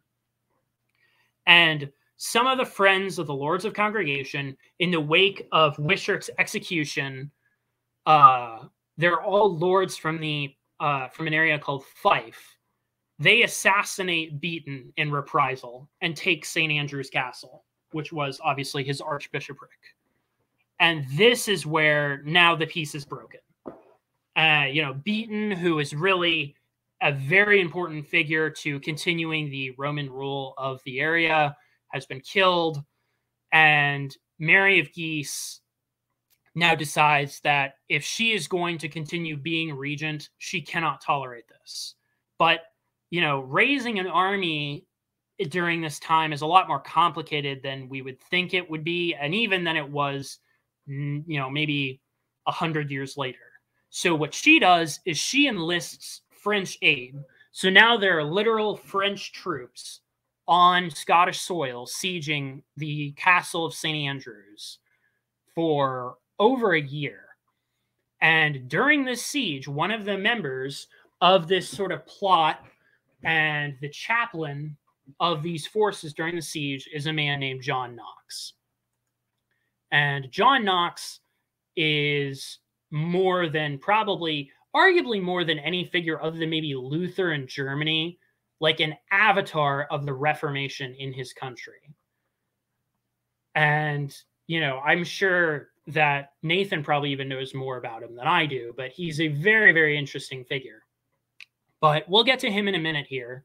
He, along with the rest of the Scottish forces that had assassinated Beaton, they fall. St. Andrews falls to the French forces, and all the captured parties are sold as galley slaves, which, if any of you know anything about that, is a pretty miserable existence, and will be sort of taken out of Scotland, and tentative peace is restored for the next 2 years or so. Well, for the next, really decade or so after this castle falls. All right. So with that little section coming to an end here, I just need something to be cleared up because I don't know the timeline for this, nor do I know the actual demographics. Usually when I think of, post-Reformation Scotland, which we aren't in post-Reformation, we're during it already, but It's usually my understanding that it's split between Catholics, Calvinists, and Anglicans, which, Anglicans have Calvinist influence, but they aren't the same group. Is that a fair characterization? And if so, how is it split?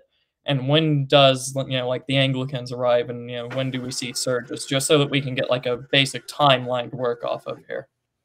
Well, I think to answer your question, I'm going to need to give you a little bit of preface in terms of like Calvinistic theology and the distinction between Presbyterianism and Anglicanism. Both Presbyterianism and Anglicanism are fundamentally Calvinist. Once Thomas Cranmer is given the freedom to write his confession, like Anglicanism is, I mean, I won't say exactly but like they are both very Calvinistic groups.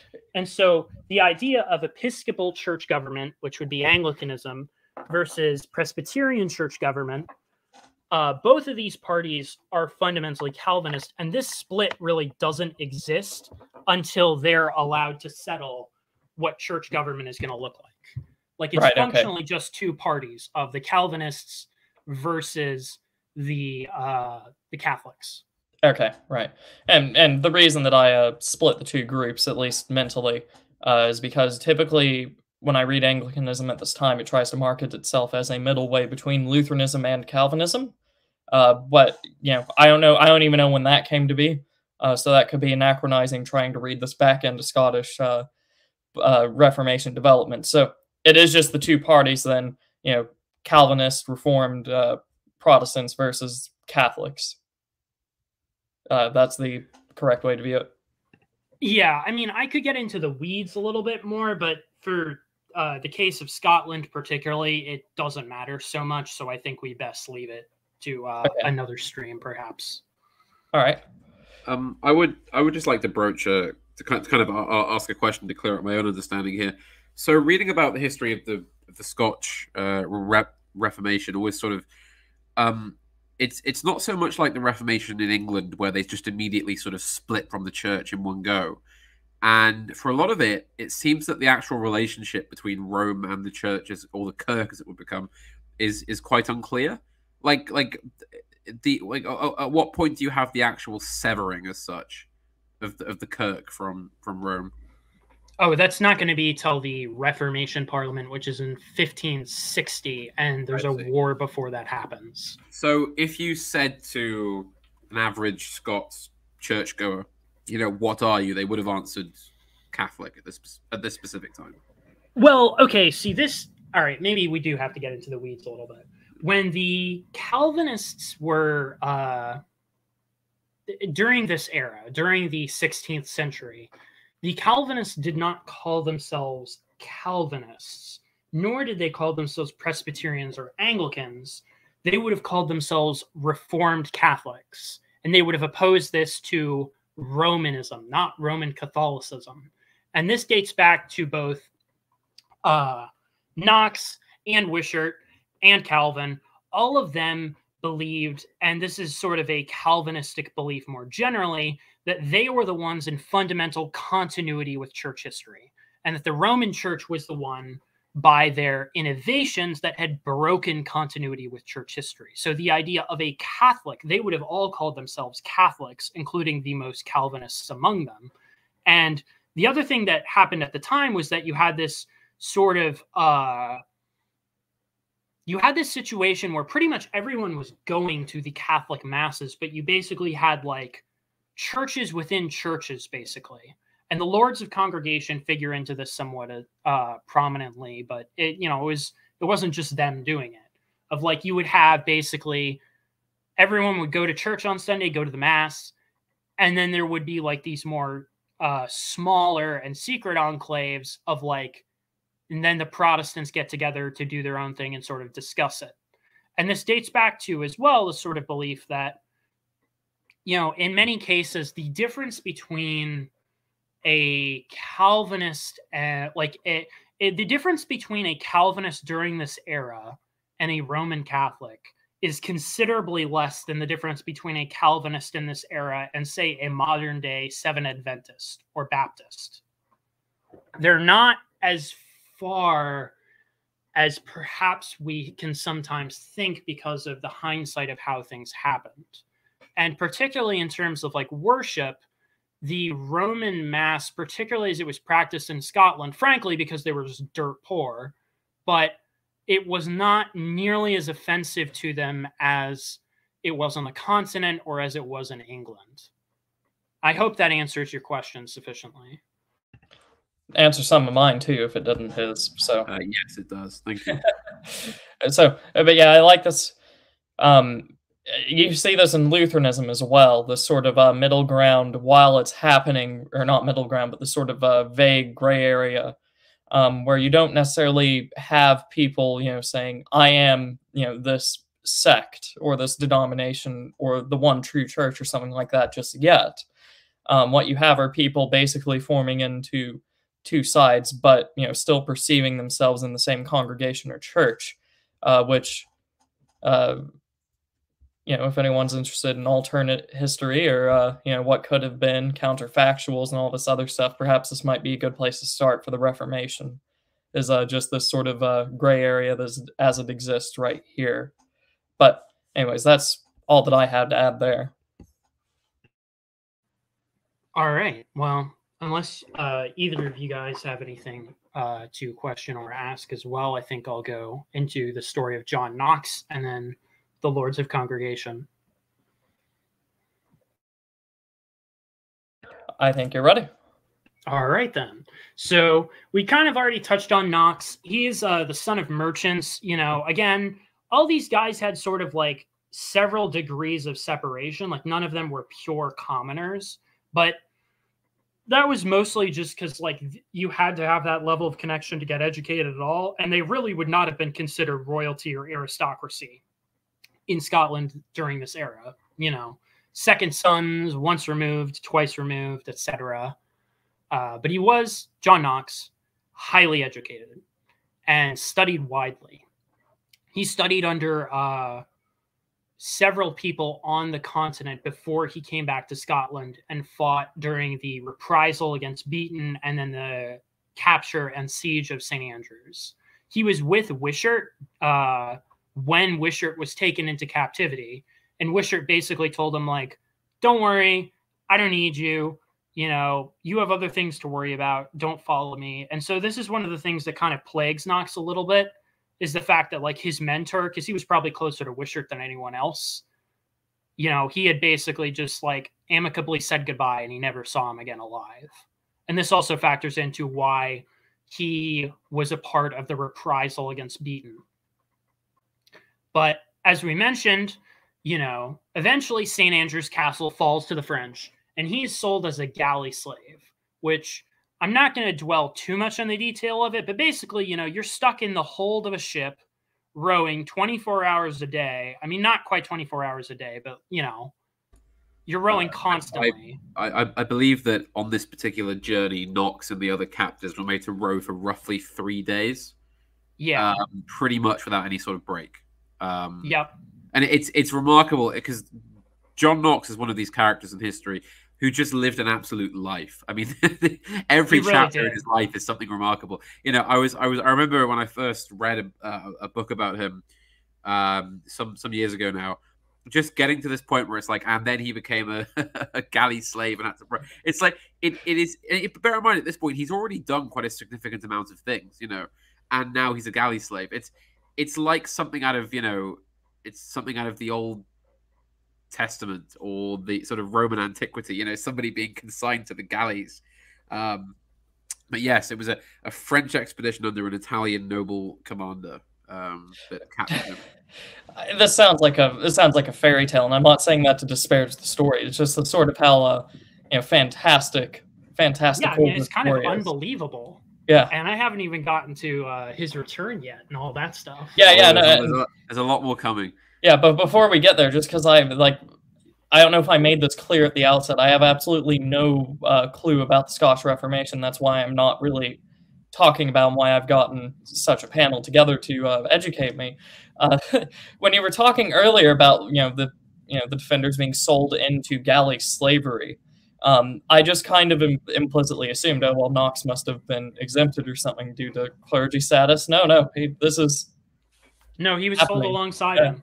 And there's Cool. there's some funny stories from this. There are two anecdotes that I'm going to share from when he was a galley slave.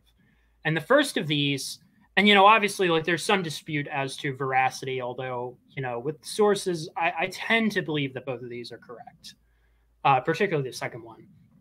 The first one was the prisoners were forced to. They were trying to get the prisoners to venerate images of Mary, like they would shove them in their faces to try and get them to kiss them. And Knox allegedly took one of these images in his hands and then threw it overboard and said, let Mary learn to swim since she is so light. Yeah, it's a sort of famous quote of the period. Yeah. And, that apparent, like the story goes, after John Knox does this, the French stop trying to get their galley slaves to venerate images. And Knox several times is really at death's door, but every time he comes back, honestly, miraculously in some ways. I mean, it ties into like this belief in the Old Testament, right? Like you read the story of John Knox, and John Knox would have been familiar with the Old Testament.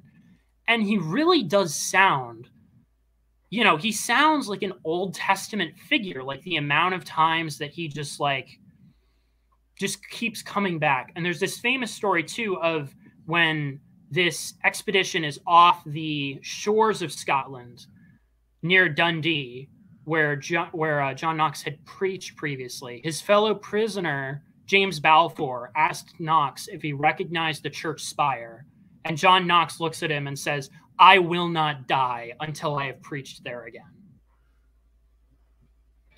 I mean, this is awesome. I'm enjoying this. Keep it up.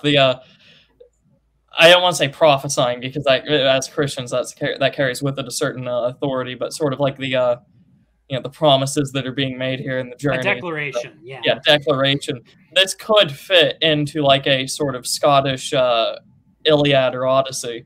Just the amount of without doubt. Like I'm almost in fact surprised that it hasn't been done, but please keep going. So in 1549, and then there's some dispute over who did it, but Knox and the galley slaves are freed, and it's most probable that they were freed by the English because they returned to England. And obviously the English are familiar with John Knox, and they would have every reason to think, if we can deliver this guy out of slavery and, send him on his merry way, this will be politically for us excellent. And theologically for us, also not bad either. Right. Not that I would compare Knox the person to such a vile figure, but is this the equivalent of the Germans sending linen to Russia? I mean, there's a long-standing history of those rather unfortunate comparisons. Not between Knox, but like it's very interesting if you, okay. I'm going to regret saying this sentence out loud. It's very interesting when you read sort of certain communist literature, the obsession they have with the Calvinist movement specifically, both as something that they deeply dislike, but also as something that they deeply respect in a very strange way. And, that would be that if you could probably find a doctrinaire Marxist who would make that comparison, Ryan. I'm just going to tell you that. All right. Just trying to make sure I'm not misunderstanding it. Like, I'm not saying that Knox is linen. Please, for the love of God, don't. Yeah, no, I get on that. Sending an intellectual figure to a country to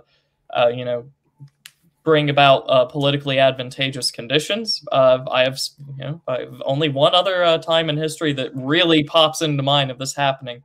If I could think about it more, I could probably come up with more. But that World War I example, the obvious example, right? Yeah. So some scholars have definitely made that comparison, saying that John Knox was the first true liberation theologian. Wow, that's which is that introduces a whole other can of worms that I don't think I want to get into here. But right. Anyway, so Knox, continue the great odyssey of John Knox on the galley. Yeah, let's go on. Yes.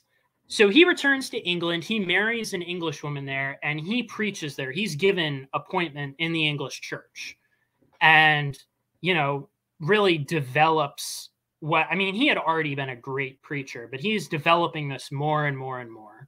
And then, of course, Mary Tudor ascends the throne. And at this point, you know, having learned the lessons of his forebears, he's like, I'm not going to risk that. So he returns to the continent to go to Geneva to study under Calvin. And Calvin is a very, very close to him, and he's a good friend. And he returns to Scotland briefly in 1556, despite severe misgivings.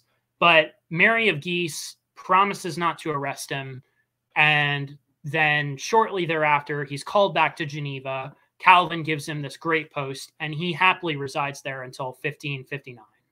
And we will have to leave his story there and get back to it, because now we have to explain what's going to bring him back to Scotland in 1559. And that is the Lords of Congregation. So after the reprisal against David Beaton and his assassination, there had been a more serious effort by Mary of Guise to secure the succession of the Scottish throne. And so she promises Mary, Queen of Scots, to the Dauphin of France.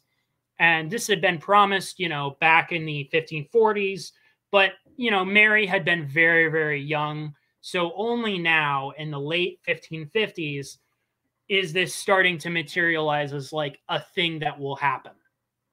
And so the Lords of Congregation swear this covenant to each other. The Lords of Congregation being Archibald Campbell, who's the Earl of Argyll, and his brother, Alexander Cummingham, the Earl of Glencairn, James Douglas, the Earl of Morton, and John Erskine of Dun. And they decide that this marriage, if it's cemented, is going to be the end of them. So they have to move now. And they begin setting the pieces. They begin sending messages to England. And obviously in 1558, Elizabeth ascends the throne. Mary Tudor is dead. So England is once again Protestant and under a Protestant ruler who would have an interest in seeing this happen in Scotland. So now they're corresponding back and forth, and they're beginning to move the pieces. And in 1559, they bring Knox back to Scotland at a point when they have sort of been moving to bring anger against the Roman Catholic Church. And there had been this longstanding anger, right, in certain circles that had existed for a while, but they've been, for these last 2 years, stoking it, and they've been trying to bring it about. And just to intercede there, sorry, but if you want more information on Mary and Elizabeth and the general political religious situation in the kingdom at this time, then do check out our previous episode, which was lead up and events of the Gunpowder Plot, in which we quite extensively covered the reign of Mary and the history of sort of Prot-Cath back and forth in the period, because that is it's quite complicated, but we won't go into it now, because that would just it's already complicated enough. And this is to say, on the bright side, I am keeping up now as opposed to just directly learning through the fire hose. By all means, please keep going. I'm enjoying this. All right. So on the 11th of May, 1559, Knox preaches this fire and brimstone version on the veneration of images and icons and the wickedness of Israel's refusal to fully destroy them back in the Old Testament. And basically this sermon stirs up a mob of people who are interested in now cleansing the temple. So they go into these very famous churches, and all the iconography they start destroying. And they start taking the churches and saying, we are going to reform the churches now. And this, of course, from the Lords of Congregation, was a calculated move because it triggers royal forces to come in and restore order. And just one other thing, the kind of Machiavellian playing of the game here is very, very good indeed, because I'm not quite sure how he did it. I'm not quite sure how he did it, but Knox and the other leaders of this somehow prevented the mob from harming any priests or friars or loyal Catholics, which of course means that there were no martyrs. So there was never this. So they could kind of preemptively curtail certain kinds of backlash they might have by this way. Again, I'm not really sure how they did it, because normally when you stir up a mob like that, people are going to get killed. But apparently, Yeah, it was bloodless. The monks. It's very, very clever. Yeah, I don't know how they did it either, but it was definitely like one of the chief things that they said is that we cannot under any circumstances allow for Catholic martyrs. We have to do this as much as possible bloodlessly, and we have to play this perfectly. So they trigger the sending of royal forces, and the people who are sent is Argyle and Stuart.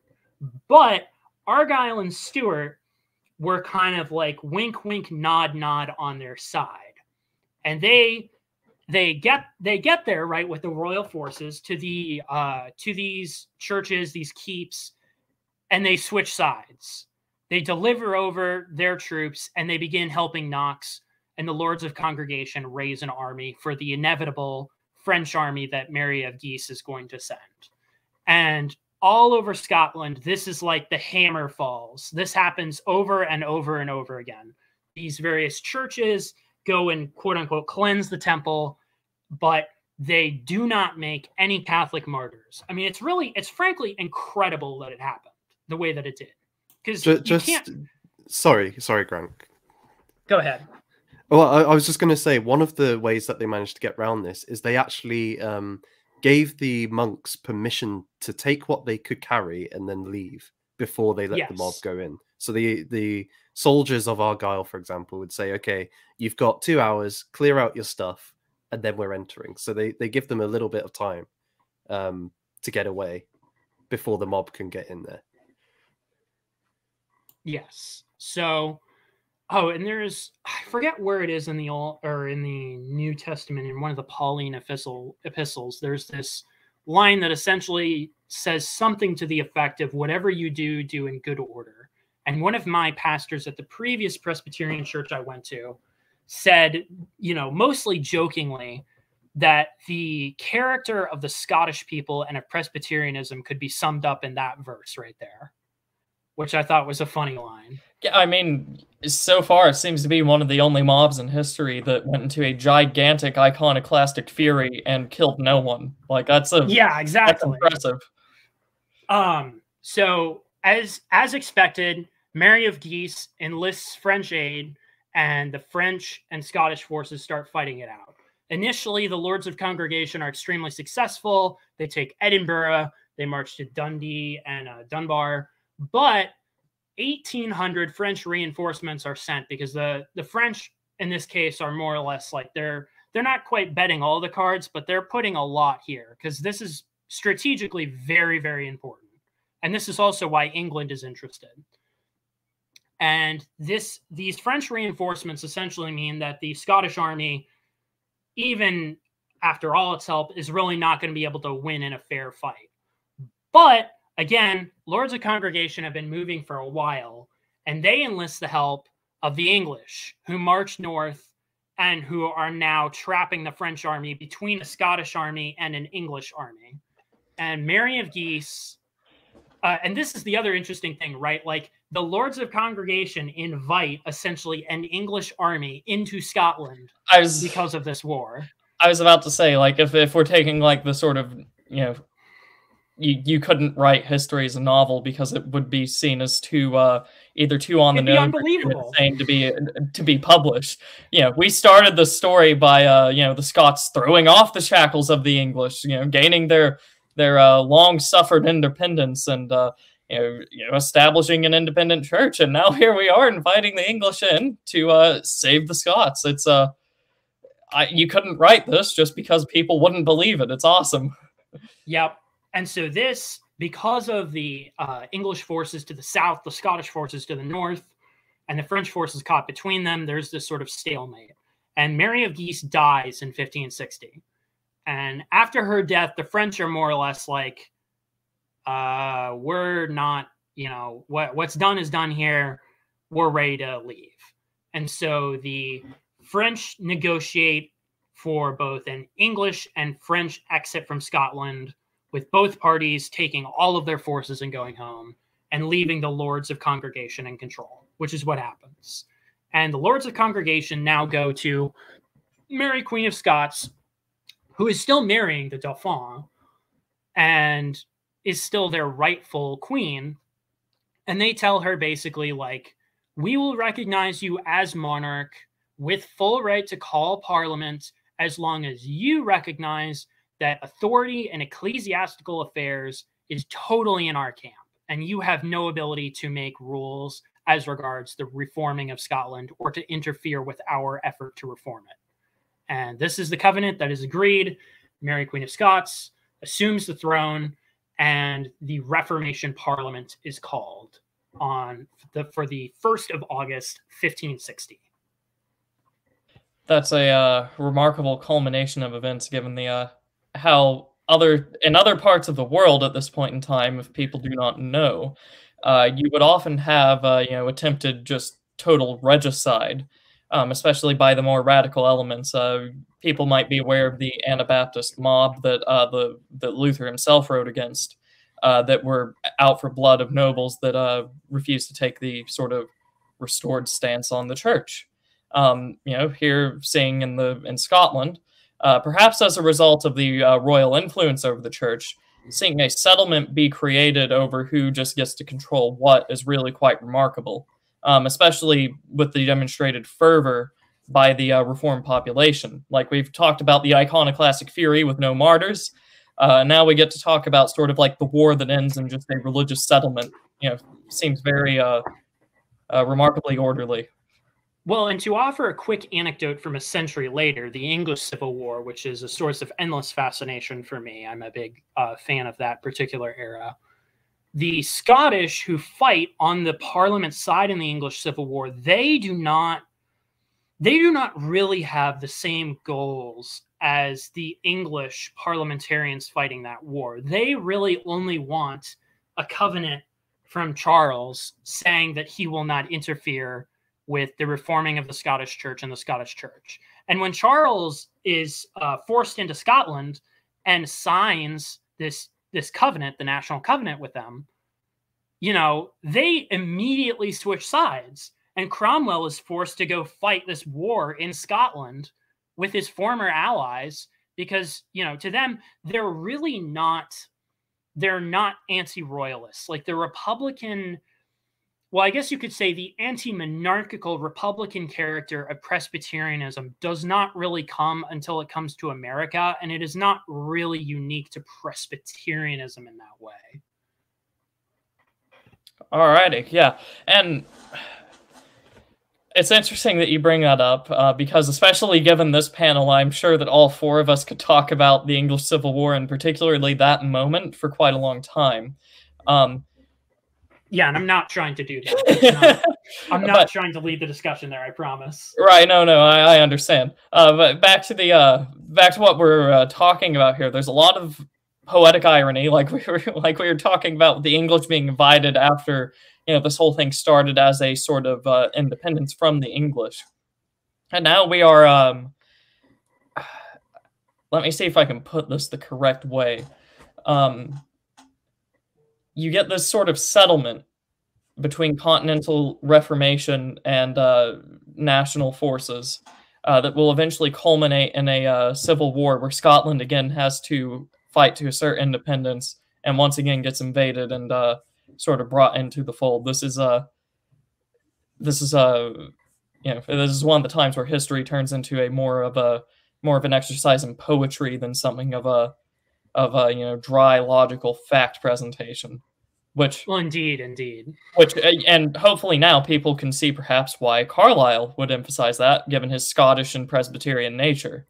I mean, if this is your heritage and your history, how can you view history as anything else but an exercise in poetry? This is the main Reformation figure in Scotland went through his own version of the Odyssey, and this whole story just plays into like one giant epic. It's fascinating. But anyways, I don't want to monopolize that part of the conversation. We have plenty more to discuss, potentially too, by the other members of the panel. Is there anything more to add on this sort of settlement? Let me just wrap this up real quick with the Reformed Parliament, and then I'll hand it off. The Reformed Parliament is called, and John Knox is given the ability to write what he would like to write. within reason. So he writes the Scots Confession and the Book of Discipline. And both of these, well, the Scots Confession will govern Scotland until the Westminster Confession of Faith during the English Civil War or in the aftermath of it. And the Scotch Confession is thoroughly Calvinistic. It is a fully Calvinist document, but it is not Presbyterian in a sense. Like, the Calvinism that is adopted in this settlement is a Episcopal Calvinism rather than a Presbyterian Calvinism. Right. Make your points without elaborating, and then we will define that in the discussion. Like, what are these terms? So just make the clear point what things were, and then we will define them. Okay. So Scots Confession was, the adopted confession that the church set out of its doctrine. Calvinist, Episcopal, Presbyterian. The difference between Episcopal and Presbyterian government: Episcopal government is government by bishops, more top-down. Presbyterian government is more bottom-up. It's not, it's not democratic, but it is thoroughly Republican in nature. The Scots Confession is adopted. The Book of Discipline, which is more Presbyterian, is not, largely due to financial concerns on behalf of a lot of the people about moving from Episcopal to Presbyterian church government. And, that's pretty much how it goes. There's more that we could talk about, but this more or less, this sets the Reformation in Scotland in stone, and there isn't that much that changes from here on out. All right. And now, Lynn, I'm sure Nathan Hood could probably elaborate at great length about this, but just to give a basic working definition for people that are not, autistic like some of us are with these sort of church terms. As Mr. Brooks alluded to, an Episcopalian church polity, basically how the church is organized, is from the top down. These are the groups that will use bishops, archbishops, or variations thereof. You have a very clear and defined hierarchy. It's what the Roman Catholic Church uses. It's what the Anglican Church uses. The Presbyterian church governance is governance by elders, where, at least in the United States context, and I'm sure both Mr. Hood and Mr. Brooks could elaborate on this, each congregation will choose basically an elder, which acts as basically as the head of that congregation, given the mandate given by the congregation. And then these elders can form councils, and you basically just organize from that bottom point upwards. Congregation will elect elders, at least in the United States form. Perhaps Scotland is different eventually. And then these elders go on to elect their superiors and so on and so forth. Mr. Brooks called it Republican, and that is very true in the most strict sense. You could also see this as almost aristocratic, not by birth, but by a select minority of potentially qualified people coming from each of their localities and rising through the ranks. So you get this sort of I would say aristocratic republicanism, certainly not the republicanism that most people see as democracy nowadays. Is any of that unfair to the two Presbyterians that have joined me today? Is there any more elaboration? By all means, take it from there, gentlemen. I don't have any argument. I mean, when we talk about America specifically, we can add in maybe some of the the peculiarities of that, but your characterization is pretty much correct. And what this for Presbyterianism as it's being discussed in Scotland, obviously not adopted, but the factions there, is it any different? Mr. Hood, perhaps you would know. Yeah, so the thing is with Presbyterian in Scotland at this point is that you don't have presbyteries as such. At this point. Right. This is a later development, about 20 or 30 years after the initial Reformation, led by a figure called Andrew Melville, who we'll come to, I guess, later on. And he essentially says, okay, we've got kirk sessions. So these are the parish church councils, which are made up of elders and the minister.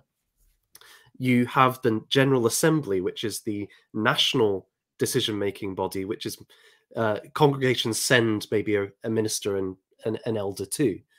But we don't have anything in the middle. We have synods, which are based on the old bishop system. We have what were called superintendents. So these were no longer an attempt to replace the bishops with maybe a senior minister, but we don't have a collective. So presbyteries get developed with the second book of discipline in the 1580s. And these are divided up, regional-based groups of churches coming together. But what you'll find throughout this period is it oscillates whether the presbyteries have power or whether bishops, which are reintroduced in the 17th century by James VI, have power. And you actually have bishops becoming the moderators of presbyteries, the moderator being its chair. So you have this weird system of it's both Episcopalian and it's Presbyterian. And it's not until 1690 that these issues finally are fully resolved in Scotland, where with the Glorious Revolution, William of Orange confirming Presbyterianism as the religion of the Church of Scotland, and Episcopalianism becoming a distinct church, that these two branches become distinct. So Presbyterianism is here, but there's a structure there, but there's constant Episcopalian pushback within the church at this point. Right. So it's sort of hybridized just because neither are set in stone. You could say that Presbyterianism was being developed. Like it didn't really reach its distinctive character until later. And for anyone that is new to this, that might be confused by some of the terms, usually presbyter, sort of the root of Presbyterianism, presbytery, and all these other words. Typically, you see presbyter directly translated to elder. Hopefully, that might clear some of the potentially archaic terms up for those that don't really go delving into what would it be, New Testament Greek. But anyways, with these sides at play here, so you have the more Episcopalian side, the Presbyterian side, but also the Roman Catholics. So if I'm on the ground, and I believe, Mr. Hood, you said this is your specialty, what is this looking like? So, I'm just a normal parishioner, and there are Catholics, Presbyterians, Episcopalians, or not Episcopalians as like a denomination, but, those two that believe in those two different polities. What's going on? Like, are the Catholics being told to convert? Are they going off and splitting? How is this happening? Well, there's kind of multiple answers to that. I think on the broadly speaking, we find, and maybe when we get to my slides, we'll come into this a bit more. There's a kind of soft Reformation on the ground, I think, for a number of years, and essentially the default is you become a Reformed Scot, and there'll be various markers of identity which come with that. There is a Catholic minority, certainly in Glasgow, for example. There's a substantial Catholic minority, and this is in part because they're protected by various nobles within the system. And it's if you have noble protection, the church can't really get you at this point. It requires the influence of the monarch, and James was not too keen on persecuting Catholic monarchs. Indeed, he had nobles. Sorry, he had many who were friends or he relied upon, and it was politically dangerous to do something like that, where his position was quite fragile within Scotland. So, at this point, it's possible to remain a Catholic providing you've got the protection of your Lord, essentially. So there's minority pockets here and there, but the actual transition in the Scottish people, probably by 1519, 1600, you could say most would identify as Reformed. Whether that means they're fully embracing Calvinist doctrine is a different question. Okay. They would identify that way. Right. And let me see, Matthew Barry here in chat has mentioned that the Highland-Lowland divide could also influence this. Is this because, lords in the Highlands tended to protect Catholics than the ones in Glasgow, or is that just because it was hard to reach people in the Highlands, or is it both? Like, what's the reason here? It's a mixture. I would say there are Catholic nobles in the south as well, and they are also protected. But it might not even be necessarily Highland, but rather Gaelic and and Lowland Scots. These are two different cultures. Okay.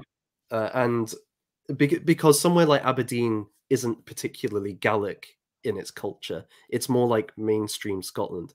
But Gaelic culture, which is shared with maybe the west coast of Scotland, parts of the Highlands, and Ireland as well, and you've got the Irish Sea as its kind of hub, they speak a different language. There's much more of this clan association, where your fundamental loyalty is to your kin rather than maybe to Scotland, for example. Right. This is Americans have like the Scottish stereotype. This is who they think of. You know, the people in the Highlands that have a clan that wear kilts every day and have bagpipes and sword fights and all this other stuff. Stereotype, obviously. But this is talking about this this Gaelic or Highland version of Scots. This culture group. Yeah, this culture group, and this is hard to penetrate because of the language difference. But then also, as we will see, there's a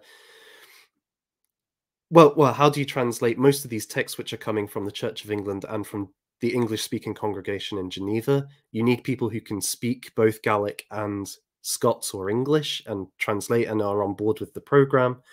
And then also just the question of jurisdiction. So in major urban areas, you probably have like the local burgesses, the judges, they're supporting the Reformation effort. They're on the Kirk session. In these areas, you need the support of the local laird or noble, and often they were not on board. So this becomes a big issue for these areas. And as we will see with the Ulster plantation, there are considerable efforts to try and essentially destroy this culture, both for political and for religious reasons. I see. So then the characterization that one would be much more reformed than the other is not false, then? Sorry, could you repeat that? The characterization that one of these cultures, the Lowlands, would be much more reformed than the other, the Highland or the Gaelic. That's not a false characterization, then? No, I think that's fair. I think that's fair. I think Spinley makes this point in the chat. It's not Highlands, Lowlands. It's West and East, or Gaelic and Scots. Yes. So somewhere like Aberdeen is probably quite reformed. There's been some good work on that recently, but it is different from the Lowlands in some other aspects. But the Gaelic aspect is distinct from somewhere like Aberdeen, which is in the far north of Scotland. Right. Okay. So, with that being said, does anyone have anything else? All right. So, Grant, you mentioned to me earlier that whenever we got to stuff on the ground, we would sort of, cede time to Nathan Hood. I don't know what you two had planned for that, so I'm going to hand this sort of over to you two to decide who is talking about what. Well, I mean, I didn't have time to research as much, like the actual way that, worship and liturgy changed so much. And because of my, I guess you could say, experience in Presbyterianism here in America, there's actually wide variation. I mean, there is a fundamental continuity, but there's a lot of variation in the way that it looks. So in terms of how it looked in the Reformation, especially in its tender period and even in the lead up and continuation, I didn't know how much Nathan knew, but I sort of figured that I would defer to him and sort of saying what it was like for the average parishioner, how things were changing in that way. So, in that case, then, Mr. Hood, you have presented a variety of pictures and photos. Are we at the point in time, the sort of, the Reformation being sort of firmly established, not clarified, because we saw these two different groups of Episcopals and or Episcopalians and Presbyterians? Are we at the point to where you'd be ready to discuss all of that? Do we need to go farther? Yeah. No, that sounds great. That sounds great. Right, do you want me to share it on my screen? Well, it's up to you, because if I do it on mine, this is what it would look like. Excellent. But if you want to do it, then by all means you can too. Okay, that's great. That's great. And I'll just tell you when to move on to the next slide. Yeah. So leading straight off from what Grant has said, at the outset of the Reformation, you have this Reformation Parliament, which establishes the Scots Confession. You've also got the introduction of the form of prayers. So this is the text used by Knox in the English-speaking congregation in Geneva. He brings this across with him as the new liturgy for the Church of Scotland. And you also have the Book of Discipline, which, while is not approved by Parliament, does become the kind of unofficial structural direction for the church moving forward, at least in kind of disciplinary matters and such like. But as was mentioned, the reason why the Book of Discipline was rejected was because it was essentially going to restore church property revenues, so the benefices that we were talking about, to local congregations, to the minister who was there. They would be able to fund then a preaching ministry across Scotland. However, nobles, many of these lords of congregation and their supporters, wanted these benefices or these revenues for themselves, and actually were able to claim many of these church lands after the Reformation. So what you end up with then is the Church of Scotland, as it's reformed, is unable to employ or bring many ministers into the church because they have no money. They have no money to pay most of these people with. Additionally, we talked about education. One of the key emphasis here is that only ministers are ordained to preach the word and deliver the sacraments. We'll get into the kind of nuances of those things later. But for that, you require a university education, typically a degree of some kind, followed by theological training. There wasn't a ready supply of these people at 1560. So what you actually find is they limit parish worship to what was called the reader's service, or the first part of the service. A reader wasn't ordained, but they were somebody who was elected or chosen by the local congregation and local ministers to lead the service in three ways. They couldn't preach and they couldn't deliver the sacraments, but first and foremost, they could read the Bible. What we've got on the screen here is a picture of the Geneva Bible, and this was, or the English translation, and this is what was used in the Church of Scotland during this time.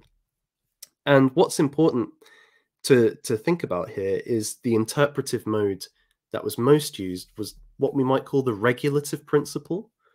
And this is the idea that unless something is explicitly sanctioned by Scripture, then it's not allowed within the church.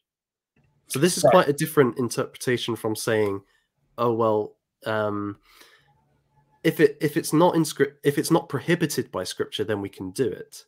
This is saying, no, it has to be actually permitted by the Bible. It must be sanctioned by the Bible. Right. And for I will often get the question, what's the most obvious or the biggest difference? Why do these a lot of these hardline Calvinists look so different from other Protestants? Usually it goes back to this principle, among other things, but this is usually the most obvious one. How do you read Scripture? Unless it is properly given to you, you either can't do it, or you can't do it unless it's properly given to you, or is it prohibited? No, well then you can do it. Those two differences of philosophy tend to be, if I get like 5 minutes to answer that question, how I will answer it. But by all means, keep going. I just figured I would have outlined the importance of that. Well, and if I may interject here, the regulative principle is one of these things that is probably one of the biggest dividing lines between, your hardline Presbyterians and other Calvinists, because, this has a pretty marked effect. Like, are you going to have an organ in your church? Well, the regulative principle obviously would not permit you to do so. And so there's actually, in the American context, wide disagreement about this. I don't know if any of you were familiar with Robert Dabney, who's probably the most famous of the American Presbyterians in the South, but he has this essay where he eviscerates the idea of using an organ in church as one of the most Romish things possible, which, to me is very interesting because I currently attend a Presbyterian church with a beautiful pipe organ that I would be very sorry to see go. So it's a serious point of contention, this regulatory principle. And in America specifically, it has a lot of impact on American Christianity generally. That's really helpful. And as you'll see, all of the things that we find in the worship of your average Scottish parish at this point are going to be directed by this principle too. So that's the justification for all that we see going forward. The other thing, just on the reading of the Bible as well. So obviously this is being read in the vernacular, and it's they'll read the Old Testament in terms of this frame of the national covenant that we've been speaking about. So there's this belief, and Knox was very strong on this, that Scotland has, like Israel, been given a special relationship with God, and that it becomes a covenanted nation, and all its members, all the people of Scotland, are to take God as their God, and they are to be his people.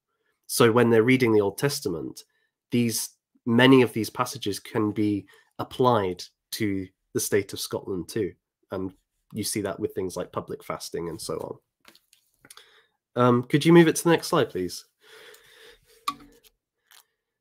Yeah, so this is a nice picture of a burial chamber in Fife that we were referring to earlier, and it brings us to the kind of second area of what the reader could do, which is lead the congregation in collective prayer.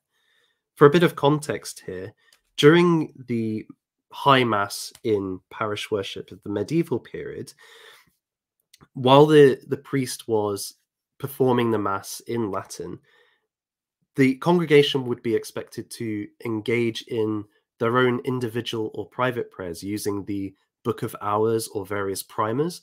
They wouldn't have joined with the priest in a collective prayer together.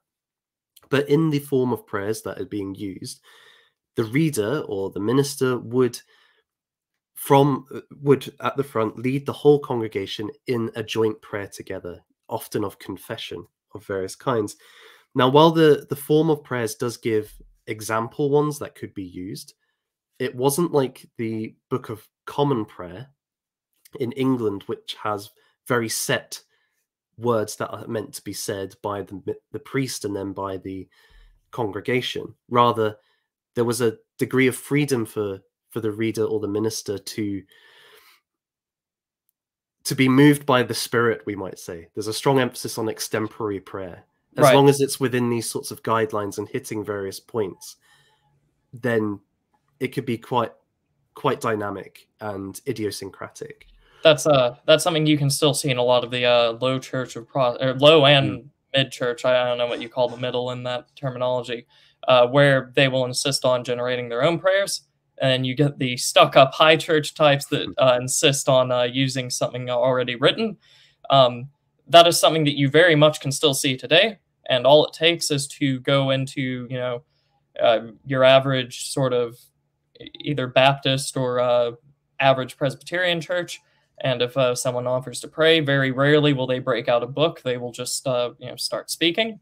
And then if you go, for instance, to a, sort of the more high church Lutheran types, the prayers will be pre-written, which I always found the expectation to come up with your own prayer rather annoying, because I'm terrible with coming up with something good on the spot. So that was a personal bias of mine against it. Absolutely nothing as to how true or good or whatever it is. That was just it's something I recognized, which is always fun while studying history. Well, and the American character of Presbyterianism leans into this, even I would say perhaps more than the Scottish one, because early Presbyterianism in America, they're almost all educated at Yale. Obviously you need the university degree in Presbyterianism. That is something that we hold to. That there's some funny stories about that later on related to America. But the point being, Yale was under the New England Congregationalists, who were also Calvinists and were pretty close to the Presbyterians, but, pretty close on doctrine. But they had a huge emphasis on spontaneity, vital impulse, adaptability, and experiential piety.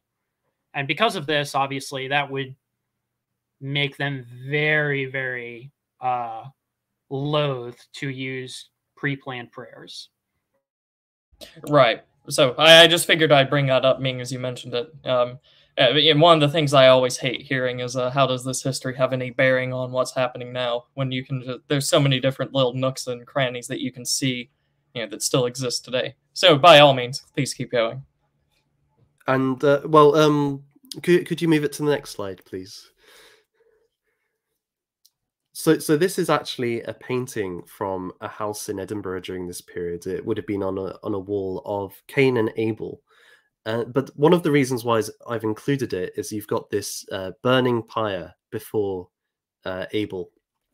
And there was this strong sense within collective prayer that the way that the congregation would join with the prayers of the minister was the only one allowed to speak this extempore prayer, but they must join with their hearts, with their emotions, with the contrite heart, which is like a burning sacrifice to the Lord, whether that's in sorrow or in exaltation.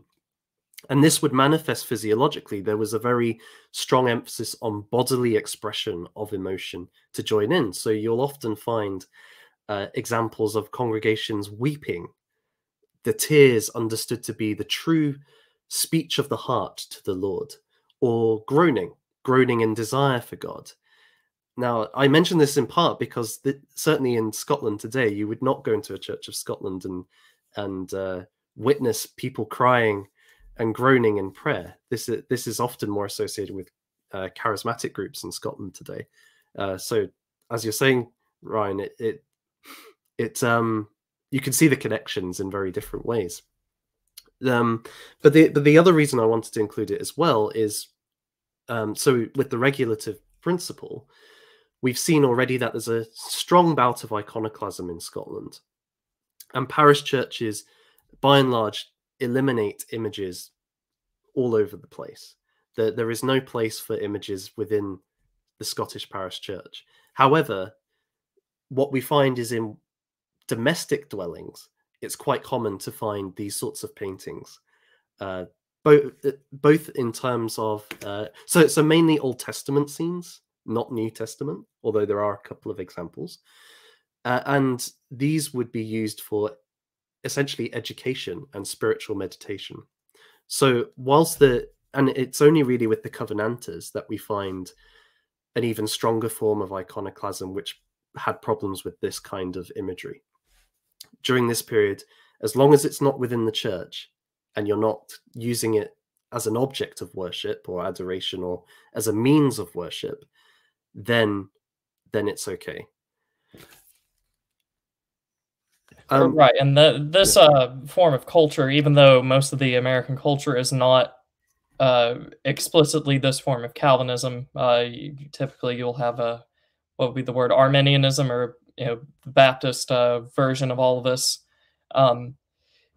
This does sort of carry over very often. If you were to just walk into like just any average American church, like if you were to just pick one out of a hat and walk into it, the only images you might see are stained glass windows, and even then those are usually new additions. If you go definitely to a much older church from the colonial period, most likely there's no image inherently built into the church. Usually the walls are bare. You have the wooden pews. It's sort of what people imagine whenever you think of like the Puritan church or whatnot, which can be right or wrong. You can dispute that, but that's typically what the average looks like on the sort of older end, definitely.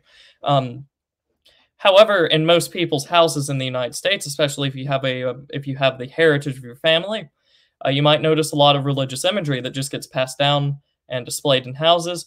A weak example, but one that's very common, would be crosses. But I know definitely some of the older members of my family, despite the fact that they would never, have crucifixes or anything like that in their church, will keep paintings or will paint themselves, displays of Christ on the cross, or Old Testament scenes like the offering, Cain and Abel presenting their offerings to God is one that comes up. The binding of Isaac is another one. This does carry over, not strongly, not directly, but I can't help but see that there's a sort of genealogy here, if you will, and I would be shocked if this isn't one of the influences on it. This is arguably, the regulative principle is arguably the influence, particularly like in America. Presbyterianism, Calvinism generally, it dominates the colonial sphere, but as the country moves west, it really gives way, and there are a variety of reasons for that we don't have time to get into in this stream. But even though Calvinism fades, the regulative principle does not. American Christianity is compared to Europe, is extremely iconoclastic. And there is this dispute, within within Protestantism about the second commandment, or I guess from the Lutheran or Catholic numbering conventions, it'd be the first commandment, about whether this forbids the creation of images for worship or whether this forbids the creation of images at all. And these are really the only two positions in America until relatively recently. Like the idea of, images at all being in churches is just something that is, for the most part, very alien to Americans. It still is. Like if you go to the average Lutheran church and you say that you want to, start displaying things like crucifixes or stuff like that, like just using a very Catholic example, you will get told you are too Catholic, and you widely be ostracized. This is still a cultural force. Images at all, or some images used for worship. So don't undersell yourself here. So before we move on from this painting, I just wanted to raise a point about the tension with the Calvinist theology of the period and the national covenant idea, because, and you'll see why I'm connecting to this painting in a second, with the Calvinist idea of the elect and the reprobate being split, and there's no crossing over between the two lines. We find in a lot of iconography of the period, in houses or in books and whatnot, of this very sharp division between somebody like Abel and Cain, representing the two groups. But of course, in a national church, sorry to row back a second. When you get to New England, this is brought into effect very strongly with the congregations essentially testing people before they become members of their churches. And so you have, in a sense, the best guess you can get at who is elect. In a national church like the Church of Scotland, it's not possible to divide based on membership who's in and who's out. And I think this painting reflects that, in the sense that Cain and Abel are not actually divided down the middle of the painting. Actually, you can see a sense of movement here, where Cain, you could interpret him in a contrite way, moving towards Abel and the restoration process. So there's a different dynamic in Scotland, I think, and a tension around that. And because of this, there's a hope that everybody can come to repentance, essentially. Right, and I really like the sort of analysis that you gave here. It's not perfectly split down the middle, because if you see other Reformation artwork, Lucas Cranach the Elder comes to mind. He will make use of that. He will split a painting down the middle to either demonstrate, law and gospel through two different sides of the painting. He will split it down the middle to show like sin and redemption and all this other stuff. But the fact that you don't see that here, when it would be very easy to do that, I like that. I like that symbolism. Thank you for that point there. So if we move on to the next slide. So here we come to the third thing that the reader could lead us in, and that is psalm singing.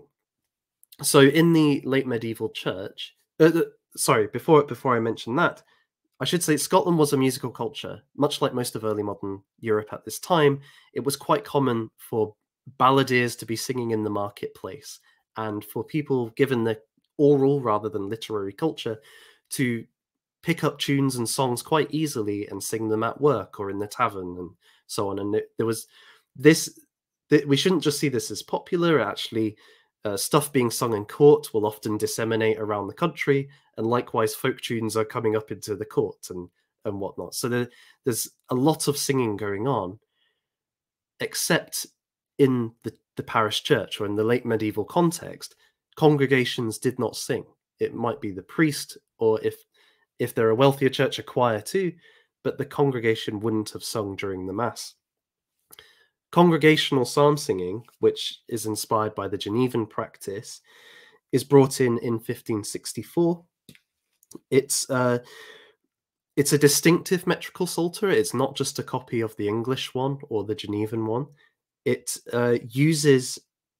has all 150 psalms set to 105 melodies, which are syllabic, so each note matches a syllable. It's in the vernacular.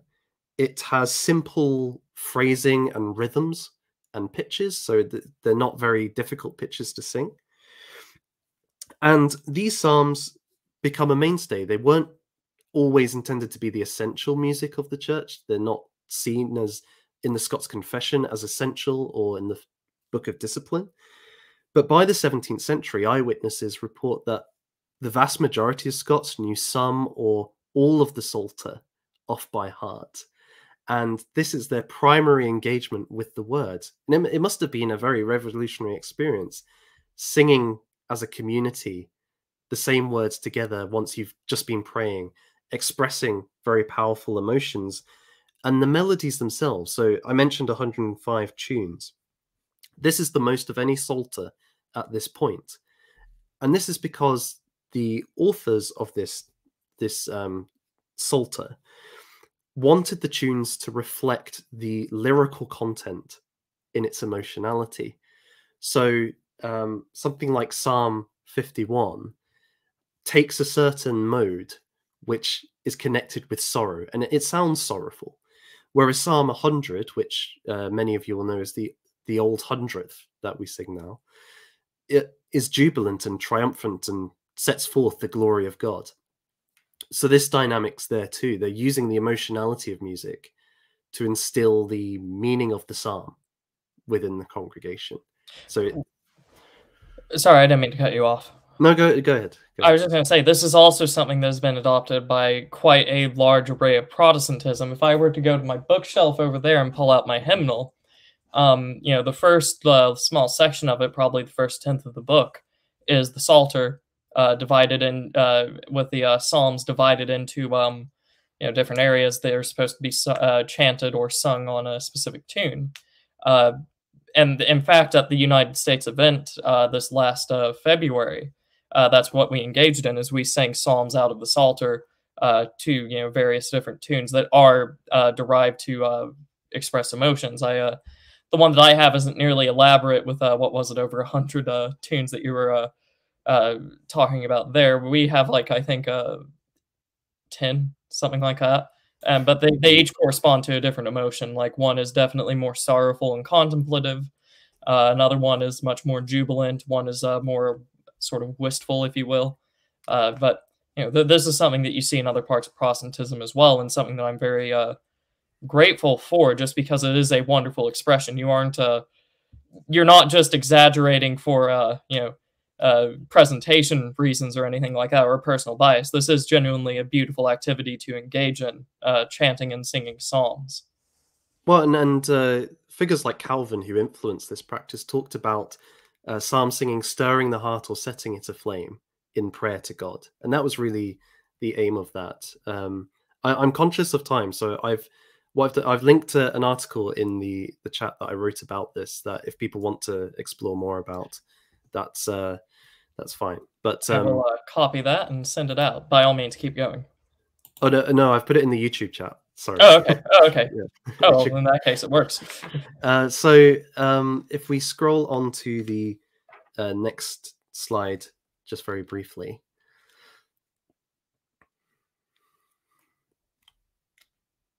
Yes, this is just a painting from the time, again from a local house in Edinburgh, and it depicts King David with the Psalms in front of him.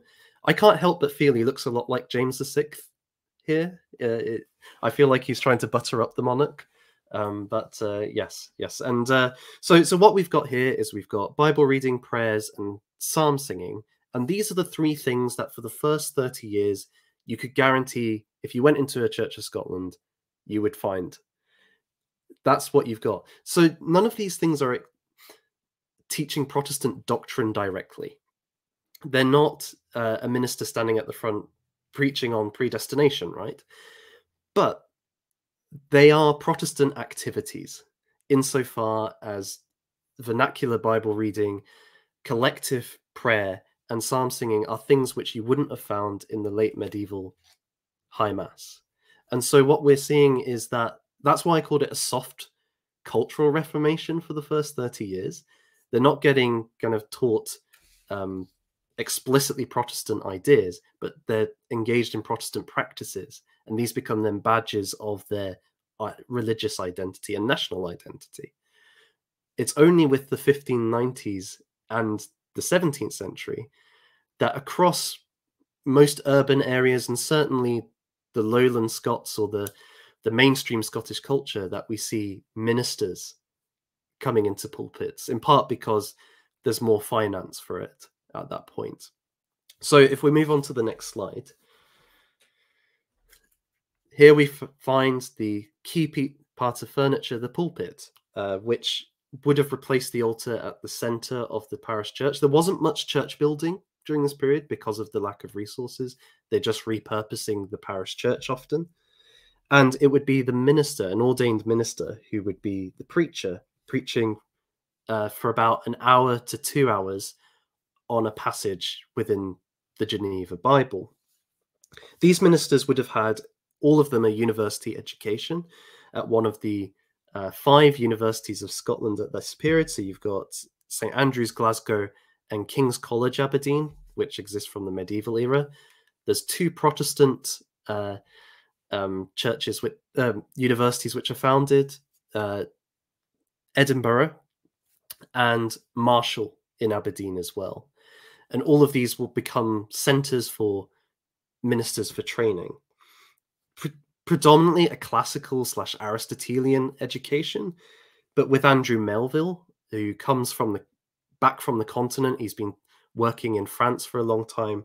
He brings a humanist emphasis on languages and learning ancient languages to read the Bible in its original form. So you could find many ministers fluent in Greek and Hebrew, and some even in languages like Aramaic as well.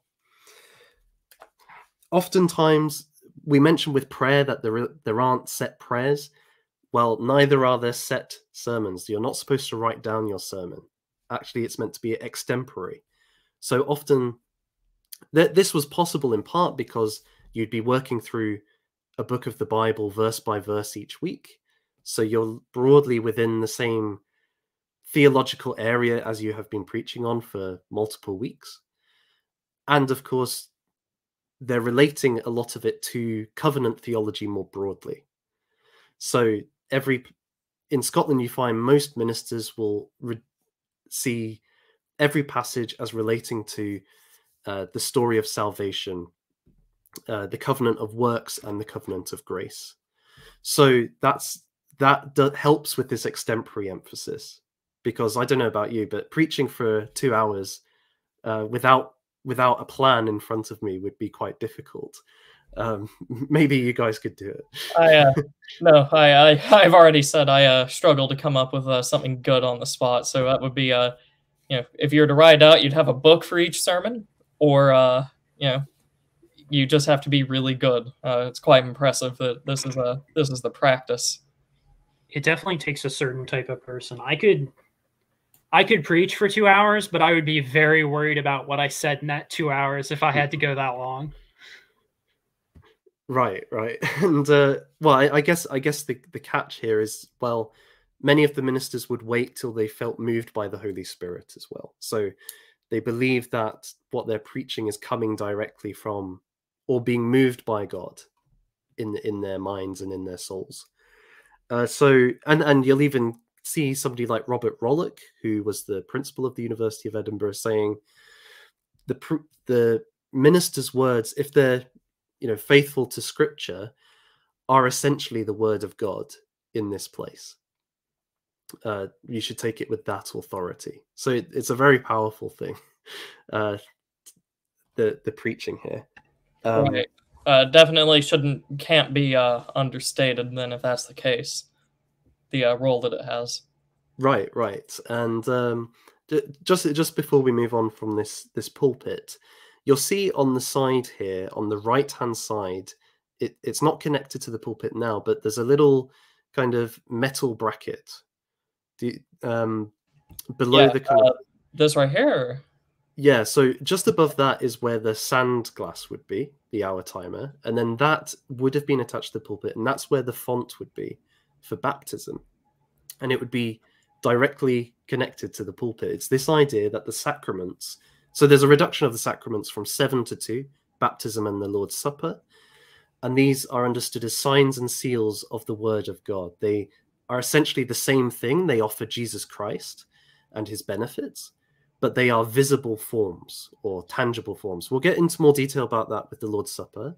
Right, But and that's consistent across most Protestantism, that description, save for those that believe it only to be a symbol, which that's a specific group. Right. Yes, and so the significance here is that by placing the baptismal font onto the pulpit, you're saying this proceeds from the Word of God. It is the same thing.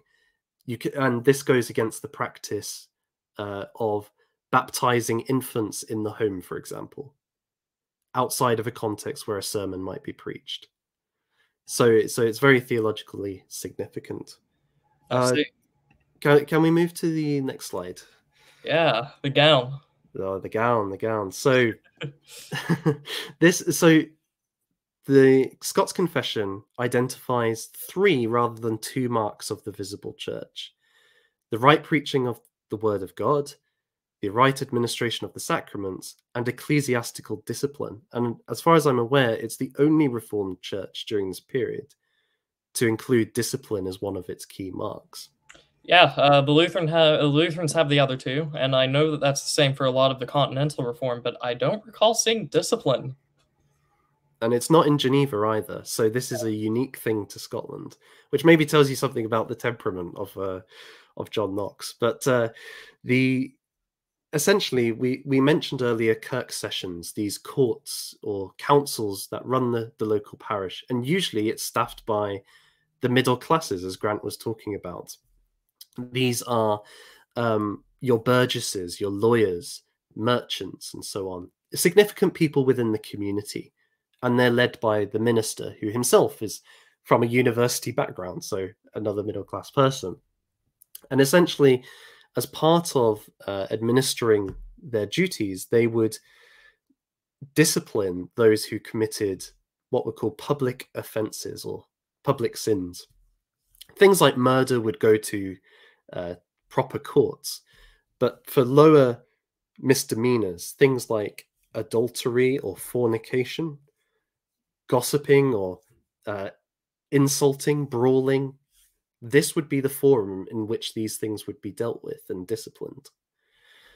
The process for this was quite robust. The committee would call forward a person who was accused of this sort of thing, and they would secure eyewitnesses to prove or disprove an allegation. Once an allegation was proved, they would then move towards disciplinary measures. And essentially, there's kind of 2 parts to this. And for those of you who know late medieval practice, there's a lot of continuity with public penance from that period. It's probably the thing which stays most closely the same. On the one hand, you have to make satisfaction for what you've done, temporal satisfaction.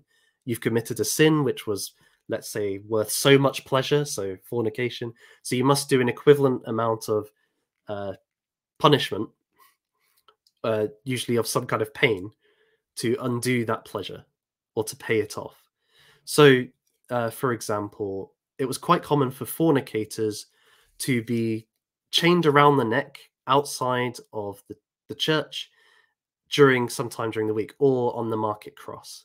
And they would have to stand there in sackcloth, and people might throw rotten food at them or whatnot. But yes, that would be part of it. Or for gossips or slanderers, there was something called the Scots bridle, which was a cage which went over the head and had a little implement that went into the mouth, silencing the mouth. And so you can also bridling the tongue, essentially, and you might have to wear that in public for a while. You would probably have a label saying the nature of your sin, and perhaps hold an object connected to it. So if you had attacked somebody with a sword, you might be holding a wooden implement, a wooden dagger with a bit of red painted on it. We have examples of that. So that's one side of discipline. The other side, sorry, Ryan, go ahead. No, I was just going to ask, is this the same tradition where I know in America this is the Puritan, so English tradition, but is this the sort of same line of philosophy where, say, branding adulterers came from, where you would take a branding iron with an A and brand them somewhere on their body, or same thing with the other letters, the first letter of their offense, you just brand them. Is this the same sort of philosophy that leads to that, or is that a different generation? No, this is the same, and actually branding was another level up if they continue to be obstinate in their engagement with the Kirk session. So if they continue to resist discipline, then you might receive branding. Yes. Alrighty. Yeah, so it's quite a serious deal. Brand. There it is. Well, and if we tie this back into like American literature, a part of resistance, right, in the classic Hawthorne story, Scarlet Letter, the adulteress refuses to give up the person that she's in adultery with, right, because he's the pastor. So, right. Which, yeah, that is a major part of the story, and I'm not concerned about spoiling anything there. I can't imagine that is just an example related to fiction or relegated to fiction. So who would be carrying out the punishments and the disciplines? Would it be the pastor, or would it be a set person or committee or whatnot? Just as a question. Well, you see, the Kirk session would have, so elders and the minister, many of these elders would have also doubled up as civic people in important civil offices in the local area. So maybe the burgesses. So they would be responsible for administering punishments anyway. So it quite nicely ties up the two institutions here of the spiritual sphere and the temporal sphere in administering these disciplines. So they would be responsible, yes. Very cool. Alrighty, and that was the only interjection I had. But you said there was another. Oh, okay. So, well, just before that, just to say, I think what's really key to see here is that this punishment is designed to humiliate the offender and inflict pain upon them as a way of almost it's preventative in the sense that people watching on do not want this to happen to them, and it marginalizes those who do break the codes or do break the kind of behaviors that are expected. So it's a way of reinforcing the moral order through humiliation, embarrassment, and shaming. But the other side of it is offenders were not just left in this situation. They had to engage, after they had done their satisfaction, in public repentance, where they would be often in sackcloth or some kind of poor linen. They would be excluded from public worship during their time of offense until they had done it all, and then on that day they would be marched in just before the sermon, and they would have to sit in front of the congregation on the cutty stool, or the stool of repentance. We could see one there. So they would be in full view of the whole congregation, who, we must not forget, also walk past them outside of the church on their way in. So even more embarrassment and shame here. But then after the sermon, the minister would then turn to the offender and ask them for a confession of their sins before the congregation. This they would do on their knees, essentially saying in quite specific detail what they had done, and that they had sorrow for their sin and desired mercy from God, often with tears. And then they would engage in a kind of back and forth with the minister, maybe interrogating them a bit more. Then the minister would turn to the congregation and he would ask them if they thought that the penitent was truly penitent, whether he had genuine contrition. If so, then they would say, well, as far as we can see, you are absolved of your sins by God. But if not, then they would have to do more satisfaction. So perhaps the biggest change here is, whereas in the practice of confession, the priest is the one who administers absolution, here the congregation does. Right. Yeah. And this is much more of a public confession as well. Although you would have had public penance in the Catholic Church as well. Right. It's just I also notice whenever certain I don't know, high church Protestants in the modern era will talk about the importance of private confession. Typically, there's quite a large strand of American evangelicalism, Protestantism that will decry it as Catholic, for better or worse. Like, I'm not here to argue theology, but that is just what happens. And I feel like their objections would make more sense if this form of public confession was offered in return, as opposed to usually nothing being offered. It's just assume that you do it privately, which barely anyone around here does. But I feel like that this is an element that it feels like a large part of American Protestant society, or perhaps Scottish as well, but I'm not qualified to speak on that, was built around, and we just no longer have it anymore. Well, and this ties into stuff about America particularly that I'll get to later. Right, okay. But that was the only thing I had here. Awesome. And just to say as well, I didn't mention it before, but this in many parishes was quite regular. Certainly in urban areas, from quite early on, you're getting this every week, seeing penitents and offenders on the stool. So particularly focused on fornication, because that's something that, regardless of your theological views at this time, you can agree is a bad thing. And it's only later that you see a branching out into other sins in the 1590s and so on. So can we move? Sorry, Ryan, you were going to say something. No, I was just asking if that was the point there. So now we come to communion, to the Lord's Supper, as it would have been called. And there's often this impression that actually Reformed Protestantism in Scotland was logocentric, that it focused on the word, and the sacramental character of the medieval church was largely lost. But what we actually find is that the liturgical calendar is focused around the Lord's Supper in very important ways, not least because there was an intention. Whether it was possible to carry it out or not, it's a different question.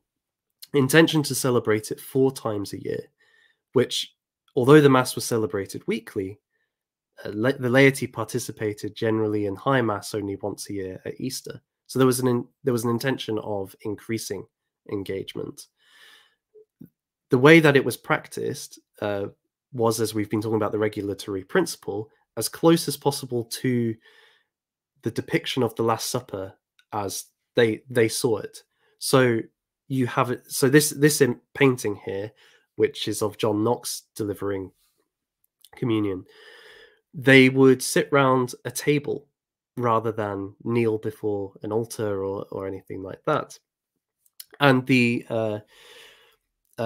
objects used, and I think we'll see in a later slide, the objects, they would try to get ordinary or quite ordinary plates and cups for it. The actual ceremony would involve the minister reading the institution from Corinthians, and then distributing the elements around the table. So the various parishioners taking part there would be handing it around themselves as well. Not everybody could participate from the community, though. You had to pass a test of your knowledge of the Lord's Prayer, the 10 Commandments, and of the Apostles' Creed, which every week they would be educated on in catechesis classes in the afternoons on Sabbaths. And also, if you were a public offender during this period, you wouldn't have been allowed to permit either. So we could maybe see in the Lord's Supper a gathering of those recognized as being part of the true church in that respect, those who have been recognized by the church as having faith. So maybe this is where we see more of a parallel with New England Puritan congregations. Right, yeah. And I was about to say not even Puritan congregations. What you're describing here, save for the Apostles' Creed having to be recited, this seems very similar to what I experienced as a Baptist, because that was the church that I grew up in and was in until about 2018 or so. Practice seems very similar. You get, if not exactly from Corinthians, you get something very similar to the words of institution. And then typically what would happen is elders would bring it to the congregation, then the congregation would pass it around, usually down pews or something like that, not the table, as was mentioned here, which seemed like a big detail. But most American churches that I've come across don't have the table, so I'm sure we will get into that difference soon. But it would be passed around the congregation, and you would basically have to ensure to the people there that you were basically paying attention. Do you know your 10 Commandments? Do you know the Lord's Prayer? We go over this stuff constantly, so you should know it. But this all seems similar. This seems to be a very, especially for the American South, with the Baptist, the Presbyterian influence probably going up into Appalachia and then parts of the Midwest, or the Great Plains, rather, not the Midwest, seems pretty standard. This seems like a very direct influence, but I could be entirely wrong. There could be a different genesis for this.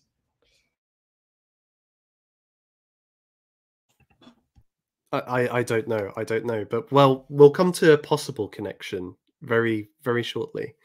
So if we move to the next slide, which is, it hasn't come out too well, but there is a heart within that chalice that she's holding there. And again, this is from another painted ceiling in the west coast of Scotland this time.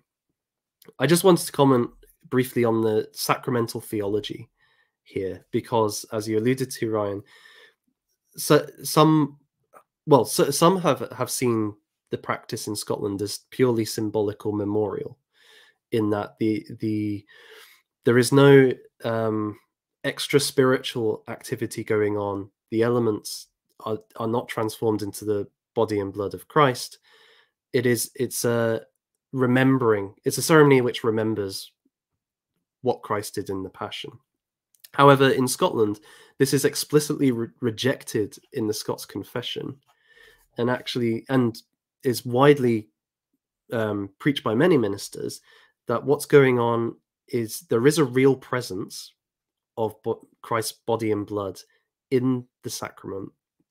However, the elements are not transformed into the body and blood. Rather, there is a sacramental conjunction of the physical acts, or the acts going on in the church, and Christ's deliverance of his body and blood to those who have faith. So when you eat the wafer or the bread, and it would have been an ordinary loaf as well, to kind of emphasize the ordinariness of this meal, at the same time, Christ is feeding you his body through your spiritual mouth, which is faith. Right. So there's a parallel activity going on two spheres. Right. Doesn't that usually get called like pneumatic presence or something like that? Spiritual presence? Or is that spiritual presence? It's, we're treading into water here that is extremely contentious theologically. Mm-hmm. But, the Calvinist position would be to affirm the real presence. We would just not affirm a ex opere understanding of it, nor the continuous sacrifice that the Roman Church does. But again, like, I'm not even, I literally have a book on my desk that is purely just about the development of these doctrines. And I mean, I have some grasp of it, but even the Roman Catholic position, I don't totally understand. So we'll just touch on that briefly. Right. I'm not trying to get into theological grounds here, being as this is a more historical overview rather than a theological one. I was just trying to clarify that just for my own sake. Well, and the kind of offshoot of this is that it actually becomes the climax of the spiritual life for many Scottish Protestants is participating in the Lord's Supper, because they're having union with Christ and they're experiencing it. And you often find accounts of people trembling and weeping profusely or being ravished by the presence of God in this sacrament. So that is very much at the heart of the Reformed Church at this point. But if we move on, just pass over the next slide to the following one, please. So you'll see this is the image at the center of the plate we've just passed. And this brings us to a couple of significant developments which take place in the 17th century. Because as we've alluded to at this point, there's a common Calvinist theology and piety within Scotland. But the main dividing lines are ecclesiological, Presbyterian, and Episcopalian. And what you find is when James VI becomes King James I of England in 1603, well, there's a whole number of political ramifications of that, not least because there's no longer a Scottish court. But also he is in a position of power over the church in Scotland that he didn't have before, insofar as he has distance. They can't come to him and confront him in his chamber, as many ministers used to. He can't be the subject of sermons in St. Giles Cathedral, which we've been seeing on the television recently with the Queen's death. He has distance, and so he can start implementing policies which draw the church, and these were his words, into conformity with the Church of England, which is Episcopalian, but then also in its liturgy. So he reintroduces bishops in, is it 1610? I think he reintroduces bishops into Scotland. And then in the mid 1610s, he starts a program of reforming the liturgy. And quite a number of the commissioners of the General Assembly are on board with this. So there's a revision to the form of prayers, updating it in various ways. But real controversy strikes in 1618 with the 5 Articles of Perth, so called because that's where the General Assembly was being held. Think again, that's where John Knox preached his sermon in Perth. So we were talking about poetry, it's coming back round. The 5 Articles of Perth made essentially 5 decisions. One was kneeling at communion. Baptism could be performed at home, as could communion for the sick. Confirmation by bishops, and the reintroduction of various festivals like Easter and Christmas. Now, and you will see, for example, with that, because those weren't in the Bible, they had been rejected by the regulatory principle. But James is introducing these matters of adiaphora. But the real issue was kneeling. That's what got a number of Scottish Protestants upset, a considerable size. So much so that some were deposed from their ministries, some were imprisoned, but many took the opportunity to go to Ulster, because the Church of Ireland at this time had a shortage of ministers. And in this drive to establish Protestantism within Ireland and attack Gaelic culture, and James was a big proponent of this, they were quite willing to have these kind of hardcore Presbyterians who refused to kneel at communion, working within the Ulster region. So you find a lot of Scottish Presbyterians who refuse to go off to Ireland and take part in what's known as the 6 Mile Water Revival, where you get thousands of people attending churches for the Lord's Supper, often in open-air fields and such like, and doing it in the Presbyterian form of around the table. And these are, I believe, the ancestors of those who will later be in the Great Awakening. So there's a very interesting connection there. with the Yeah, American context. that's a wonderful connection there that I hadn't heard of, and that was the 6 Mile Water Revival is what you called it? That's right, yeah. Alrighty. Cool. That's something for me to explore later. And that ties in very neatly with America, because this man, Francis Makemee, is he is given the title the father of American Presbyterianism.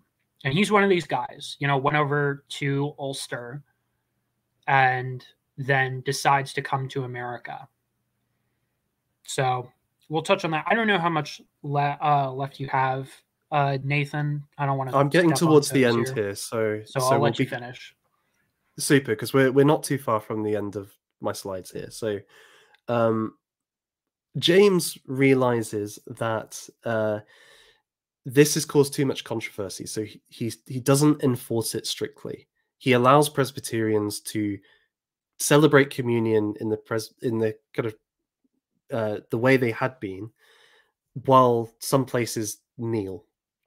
Charles I gets onto the throne, and this plate comes from his coronation in Scotland, which was in 1633. So a whole 8 years after he had actually become king, which maybe tells you something about his interest in Scotland during this period. But you can see he wants to emphasize kneeling at communion. He wants to enforce the 5 Articles of Perth. And so there's a new wave of deposing dissenters from this and really making sure bishops, and he's supported by quite a few bishops who are not Calvinists. These ones are much more in the Arminian and Laudian, William Laud's camp. If you could give a brief overview, what's the difference there? Arminians and Calvinists, what's the basic thing that they differ on for people that don't know? The basic question is for Arminians, what saves you is your choice to believe in Christ. I know that somebody might dispute that, but I think that's one way of putting it. Whereas for Calvinists, you are elected to salvation, and faith is the means by which God delivers that salvation to you. Would you say that's a fair reflection? Having been a Baptist for still a majority of my life, they would just directly say it is your choice to believe. Right. So even if it is a misconception of the actual theology, it's what's taught on the ground. So unless Mr. Brooks has an objection. No, I have nothing to add. That's correct. Alrighty. So few. So these guys are pushing that, but then also in the 1630s, Charles decides we're going to implement real conformity between the Church of Scotland and the Church of England, and they develop what's known as the Scottish Book of Common Prayer. This is a very lightly revised version of the English Book of Common Prayer, but essentially it is to become the new liturgy for the Church in Scotland. And the Book of Common Prayer, as we alluded to earlier, it's much more this set form of call and response. There's actually set words for the minister to say and for the congregation to say. He also expects sermons to be written down, that we are going to use a new psalter, largely inspired by the English context. And so you have a very different form of worship than most people are used to being implemented into Scotland.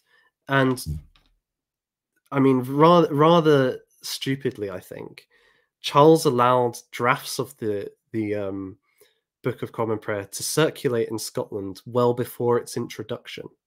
So this gave the opponents of it plenty of time to mount their opposition and attacks to it before it had even been introduced. And that's a deliberate decision on his part? I can't say for sure. But he certainly these are being circulated. And they essentially say this is going to draw us towards Catholicism. We're going to become essentially a Catholic nation if we have this Book of Common Prayer. Or at least, or maybe the more moderates would say this is a step towards it. So you have in 1637 in St. Giles Cathedral, this prayer book gets read out for the first time, and during the service, there is a riot. People start throwing stools and stones and sticks at the minister who's reading this. So much so that on another occasion, he had a revolver on his pulpit just to make sure nobody would throw anything at him next time. And this starts what could be seen as a petitioning period, where a number of nobles and clergy are sending petitions to Charles to say, you've got to withdraw this, we don't want it. The nobles, there was various other reasons as well, such as Charles had, what was it called? The Revocation Act in 1625, where he had basically, a lot of the land in Scotland was actually royal land given to various nobles and lairds. In 1625, Charles just revoked all of these gifts of land and then redistributed them. So suddenly, just overnight, certain nobles lost land from the king that they previously had. Right, and this had happened before in Scottish history, if I remember correctly. What was the Douglas family or something like that? Yeah, that ties very well back into the whole Robert the Bruce saga, because that was Douglas's whole thing, was fighting with Robert the Bruce to regain his ancestral lands that had just been taken from him. So, but yes, this seems like a pattern in Scottish history, but maybe that's just a quick conclusion that's faulty on my part. We'll find out. But anyways, continue, please, Mr. Hood. So this petitioning process was quite common in Scottish courtly politics, certainly during the reign of James VI, when he was in Scotland, that you would go to the king and you might even have an aggressive response to the king. You might even declare rebellion against him. But the king will forgive you and maybe give you some concessions. It's not seen as a matter of treason as much as this is just how you do politics in Scotland. But Charles doesn't really get that, and he escalates things at one point by essentially saying, if you stick with this petitioning, you will be liable of treason and you'll be executed. So he takes things to a degree that isn't really known in Scotland. And so the petitioners, their kind of faction, including really significant nobles like the Earl of Argyll, they move to a new tactic, which is to essentially get public support. And this is, if we move to the final slide, what produces the National Covenant, which was co-authored by Alexander Henderson, who was a minister in Fife, in somewhere near St. Andrews, and Archibald Johnston of Warriston, who, if you ever get the chance to read his diary, which is available online, I'd recommend just read a few pages. It's wild. It's wild. But they produced this document, which essentially affirms allegiance to, well, it's like the covenant idea we've been speaking about, the bonding practice of all of those who swear it promise to uphold true religion in Scotland and remove the innovations of the prayer book. Crucially, not the 5 Articles of Perth, because they want as broad a coalition as possible in support of removing the prayer book and the influence of the king on religion. But it also affirms that we will uphold the monarch, that we will not seek rebellion against him. We're actually doing this because, well, it's implied his advisors have led him astray. And this relates to what we talked about earlier about how in Scotland, the issue was never about rebellion or overthrowing a king, but rather getting the king not to interfere in church politics and to allow for what they would call true religion to be instantiated. It's also a great way of avoiding the accusation that you're all treasonous. But this gets read out in Greyfriars Churchyard in Edinburgh on the 28th of February 1638, with many nobles and then the next day clergy signing up to it. It's then read out in parishes across the country. And the responses of many congregations are quite powerful. what at the moment of swearing. So people will, and they're often framed in an Old Testament way, like they'll read out a passage where Solomon renews the covenant or Nehemiah, and then they come to the act of swearing, and eyewitnesses talk about people falling down in tears and groans and in their thousands in response to this. And this is not just one or two cases, but parishes all across Scotland, apart from Aberdeen, which was a centre of royalist loyalty during this period. So we see that this then gets a lot of support, this document, and really becomes the bedrock of the next of the issues going forward. And just before we come to the Bishops' Wars, the General Assembly hadn't met for 20 or so years after the 5 Articles of Perth. The king and the bishops had basically taken control. With the National Covenant, there's a new General Assembly called in the December. The king, as a concession, permits this. He wants to try and win the Covenanters back on side. And they basically undo the Scottish Book of Common Prayer. They also undo the 5 Articles of Perth. They expel the bishops and return it, in their view, to the true form of Presbyterianism. So this is the moment where Episcopalian and Presbyterianism comes out into open conflict, and the Presbyterians at this point are winning, and they will do for 20 years until Charles II comes on the throne. So this one assembly basically just undoes all the attempts that were being made by the king to bring together the Church of England and the Church of Scotland. Essentially, yes. Okay, yes. Well, that's impressive. Typically in these things, you don't see just a full repudiation. That's noteworthy. So, but it's just to comment on that though. It's interesting that the National Covenant itself does not promise these things, because they wanted to try and get as many sections of society on board with it as possible. Right. So it doesn't say we'll get rid of the 5 Articles of Perth or the bishops. But when they have the power, the people in charge of this then say, oh, it implies this. It means this really. Right. So it's a very clever little political tool, that. Yeah, so politically, they were perfectly fine with this, but as soon as they have like the majority to do something, or the mandate, they just get rid of it. Exactly. Okay. Exactly. Very and yeah, that's what I've got. Well, thank you very much, Mr. Hood. I very thoroughly enjoyed that. And I actually now know what was happening on the ground. That's always good in history, because it is very easy in historical knowledge to go either completely to one side and just only know narratives and sort of like the the top-down look at society. This is generally what happened as a storybook, or to just completely tunnel vision yourself and only know dates, times, and specific actions, and none of the narrative behind it. So I appreciate the getting both here.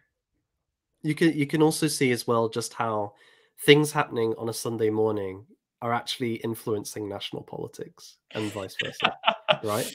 Yeah. I mean, that's dare I say, that's the ideal way of a societal organization. Things happening on Sunday making a difference in people's lives. That's a quaint idea. So, with that, I believe we're up to, unless Mr. Brooks, if you had anything to fill in there, and in sort of like the ledger lines. Well, before we sign off here, I know we're at like the 3.5 hour mark. I do briefly want to go into very, very lightly touching on Presbyterian influence in colonial America. Well, there's a few things. Go ahead. I have a proposition to you all. If there's a Saturday where we could all get together again, we could just carry on from here into the actual colonial part. Even if it's a shorter stream or something, it might be we wouldn't be just trying to cram everything into the end. We could do it properly. Well, there's probably not enough for a proper stream. So I can honestly, I'll just skip over everything. I'll leave you with like a little bit of an anecdote to whet your palate on it. And that is, during the American Revolution, King George had a loyalist advisor by the name of William Jones. And William Jones in 1776, writing of the American Revolution, says, quote, "This has been a Presbyterian war from the beginning." Interesting. So that it was that burned into the sort of English consciousness, like the Presbyterians are out to get us. Mm-hmm. Okay. And I'm sure for those that don't know, could you speak to the Presbyterian influence on the American revolutionaries? Because you and I have clashed beforehand over, how Christian the revolutionaries were, but there is an undeniable Presbyterian influence that I would be stupid to deny. So yeah, and this is something that the revolutionaries, Presbyterianism is probably the religion, arguably, other than some Episcopalianism in the South, that the American Revolution is associated with. And that's because in America, Presbyterianism has a extremely Republican character. I mean, there's already sort of a Republican character that you had back in the old country, but in the American context, this is like much more so. And in terms of both the signers of the Declaration and our presidents, if you take Episcopalians and Presbyterians together, it's like a 2/3 majority in both parties. Right. Right, and you mentioned that Republican tradition there. I think I saw someone in chat mention, I forget who at this point, it was a while ago, before we'll go over Super Chat, so I might see it between one or two. But I remember the Scottish Reformers, I believe it was Knox himself, wrote against the abomination of having female monarchs. Yes, this is a very controversial point.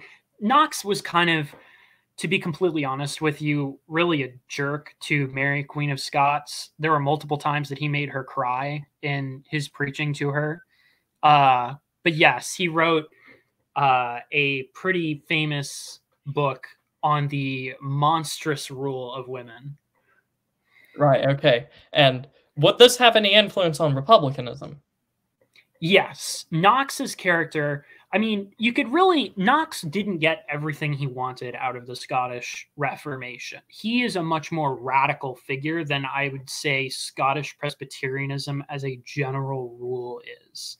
And I would say American Presbyterianism is in some ways much closer to what he would have gotten without resistance than Scottish Presbyterianism was, for better or worse, because it's not a totally good thing. But the American Presbyterians would have been very, very taken with Knox, and a lot of both his life story and the whole character of it were very, very influential in America.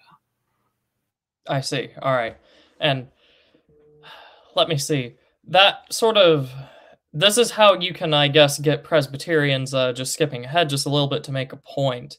Whenever the South secedes, you see a strong Presbyterian influence on both halves, which is typically what you'll see is like a denominational split or something like that, and it had been there for a while. But Presbyterianism, either due to its decentralized nature or something like that, you get prominent Presbyterians on either side, which obviously makes me consider perhaps we can go back to earlier in American history, sort of see where these influences come from, which is the intention here. However, I think we're all probably either run out or about to run out of time, so I will probably try to set up like a part 2 stream, just because I feel like there's more to explore here, even if it's not the coveted 4-hour long stream that some of its predecessors could be. Does anyone have any final remarks to make? Anything we should discuss? Like, I'm not closing this down just yet. Like, do we miss a topic that we should be talking about? Well, just maybe for next time then. I think touching on the Westminster Assembly, which definitely has its roots in Scottish Presbyterianism, would be really important, especially as that has an influence on American Presbyterianism too, right? So right. I think that would be a good thing to look at. All right. Yeah, I think if we did a second stream, it would be great to start with the Westminster Assembly and the English Civil War, and then go from there to America. Alrighty, and Mr. Hat, is there anything else you would like to discuss? Because like I said, we're not quite wrapped up yet. So if there's like a topic that we could discuss, then by all means. No, not really to add. I've been listening quite intently to everything. A lot of this is quite new to me. Really, I don't really have much to add on that. Alrighty, so in that case, on a future stream, we will start with Westminster, and we will go to the influence on the American colonies. Something that I want to do is this large series of streams, basically tracing American colonial heritage, customs, religion, and all this other stuff in the modern day back to the colonies, and then from the colonies back to the Isle of Britain. So obviously, the Scottish Reformation has quite a lot of impact on the United States in the modern day and in the colonial period, and I knew nothing about it, which was quite disgraceful. So that's partly why I first decided to do this. And then, we had Charles III ascend to the throne, swear to uphold the Protestant religion of Scotland. Fits well with current events. So that was the context for having the stream, and the future one that will come afterwards. We will get that sorted up. If we can't all make it for next Saturday, then we'll just wait for the topic until the four of us can make it again, provided everyone is still interested, of course. With that, does anyone have any, we'll do last remarks, shills, all this other stuff, whatever anyone wants to say in their sort of closing. Mr. Brooks, we will start with you, since I believe that we ended on you in the opening. Sure. Well, first of all, just been a pleasure being here. Really enjoyed it. I can be found on my Substack, which I believe is linked in the description. It's mostly just kind of whatever strikes my fancy. This Reformation that happens in Scotland is really, I would say, it's very both instructive, and I think it is one of the most poetic stories of the Reformation in Europe. I think it has such rich material to study that I would highly encourage any of you, if you're interested in what you've heard here, to look into it further. There's just more and more of these, so many externalities to these stories that come from it. It really is an incredible thing. And of course, being a Presbyterian myself, I will say that I highly recommend Presbyterianism as a particular flavor of Calvinist Protestantism, but we'll leave it there. And Mr. Hood, your works, final remarks, whatever you would like to speak about. Well, first, thank you for having me on. I've really enjoyed it, and I've learned a lot about the Scottish Reformation. Just in terms of shilling, I've got my YouTube channel, and I'm going to be regularly streaming on Tuesdays, 7 till 9 GMT. And this Tuesday, I'm delighted to be joined by Rupert August and Daughter of Albion. We're going to be discussing English restoration. So those of you who are at the Witten will have heard a lot about this already, and we're going to be sharing some of these ideas there. So tune in then. Mr. Hat? Nothing to shill as such. No, I will just say thank you for having me on once again, and thank you to Mr. Brooks and Mr. Hood for their wonderful presentations. I apologize I couldn't be more kind of involved this stream, but it really was kind of outside my remit, and it's far better to just have me sit in the background than to sort of interject without sufficient knowledge. So yes, thank you very much to everybody, and thanks everyone for watching. So, with that being said, you can find in the description, we have Mr. Hood's and Mr. Hat's Find My Friends, where it has all their links where you can go find them. And Grant Brooks's Telegram, or not Telegram, it was a Substack that I linked in the description, where he writes about various different historical and religious subjects. I believe he had a commentary on, was it Acts or Romans? I just did the one on Romans 13. Yeah, okay. So, commentary on Scripture. He had a very wonderful essay that he wrote on the two different paths of Protestantism, that is Reformed Catholic and Restorationist. I highly recommend you go check that out. I shared it on my Telegram whenever I first came across it. And with that being said, before we sign off, we will go over the Super Chats, which shouldn't take too terribly long. Our first one from Prince of Parma for 14 South African rand. The geese are coming home to roost. Very wonderful. Very good. Very good. We have Maddie Gee for $5.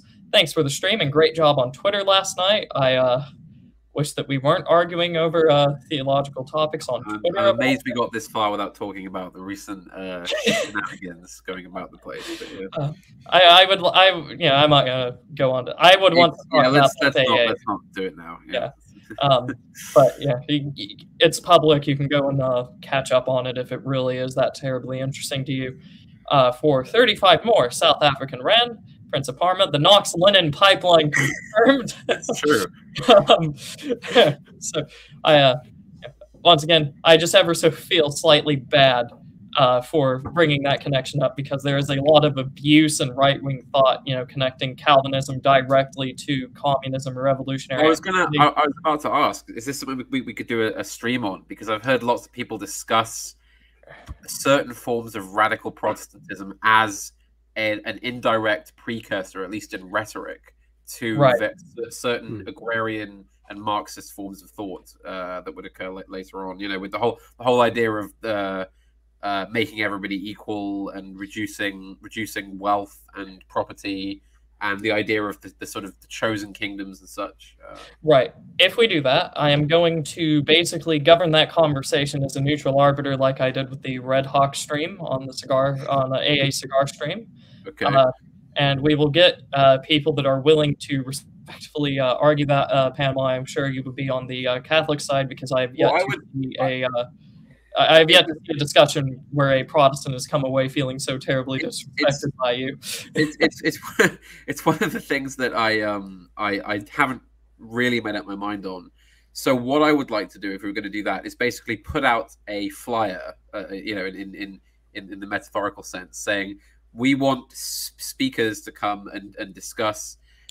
This house believes that Protestantism is the precursor to radical socialist and agrarian rhetoric, basically. And then and then the other one would be basically. I know we would have two sides to that. So I would like to organize it like a formal debate, basically. Maybe two people on each side, or just one-on-one. I don't really know, but So that could be very good, and it would do justice to the topic, rather than having streams whinging on one or the other, which is what usually happens on that topic, much to my annoyance. Also, we have Prince of Parma for 70 South African rand. Saint Bartholomew's / Huguenot stream win. Yes. That would be very good. It will be highly controversial. So we will have to. I will carefully plan that one out. I know I said I didn't have anything to add to today's stuff, but I have to say, it is interesting how in somewhere like Scotland, the Catholic Church seems to collapse instantaneously, almost in one swoop. It just sort of dies, and the Reformation seems to succeed, and then it becomes a kind of persecuted faith in the Highlands for a while. But it's interesting, you see, how it varies all over the place, where you have somewhere like those regions of France where Protestantism and the Reformation sort of sweep in, and then are quite quickly swept out again. It's interesting how the texture of these sorts of things is different all over the place. Right, and that was kind of why I was emphasizing the differences between the Scottish Reformation and the other continental episodes, is just because it's so different, as you were describing. And the Huguenots are fascinating too. They have a lot of influence both in England, in Geneva, and more generally, particularly on Calvinism. I mean, Calvin himself is a Huguenot. Right. Yeah. It's would it be fair to say, based on what we've learned today, that perhaps while Christianity was strong in Scotland, the Catholic Church never really was, in the same way that it existed in somewhere like France or Italy? I think that's pretty apparently true. I mean, I think that's pretty easily traceable to the longstanding like royalist, for lack of a better description, rating of the church. Like there wasn't much of a church left to oppose the reformers and the lords of congregation. And what was left was pretty corrupt and sort of in a pretty poor shape anyway. Right. You know, yeah. Well, and even the fact they only got an archbishop, 50 years or so before the Reformation? Yeah, like 70 years before before the Reformed Parliament. Yeah, just think you could have lived to see the first archbishop installed in Scotland and died right after the Scottish Parliament decided that it's no longer necessary. You could have done. You could have done. And finally, we have Cringe Walker here with $10. Say Christ is Lord. The Shia test must become standard Christian friend-enemy distinction. Well, Cringe Walker, Christ is Lord. What is this a reference to? Yes, of course, Christ is Lord. Christ is Lord. Christ is Lord. Shia test? I don't know. Well, I don't know what specifically started it, but I saw a lot of people online basically going to certain subversive elements saying, say Christ is Lord. And then they... Well, it's a very old... it's the witch test, right? This is a thing that's been around for a long time, actually. Yeah, but, you know, why is it happening now? I don't really know the exact origin. We're surrounded by witches, that's why. I mean, no lie detected. Speaking of which, we didn't get into Scottish witch hunting. And surely we need to do that for Presbyterianism, I mean, right? That's It's a whole other thing, isn't it? The whole history of Scots witch hunts and folkloric influences. You know, next time if we're going to go more into the influencing America and Ulster and all this other stuff, if we're going to do that more on the next stream rather than background, that sounds like the perfect opportunity to have a long foray into Scottish witch hunts. Also, again, I'm so sorry to keep bringing... We're trying to end the stream and I keep bringing up new things here, but... Well, no, I specifically put the super chats at the end rather than the shilling, so that, you know, people have an incentive to stay. The incident with Knox in the galleys, where he throws the icon of the Virgin Mary out of the ship and into the water,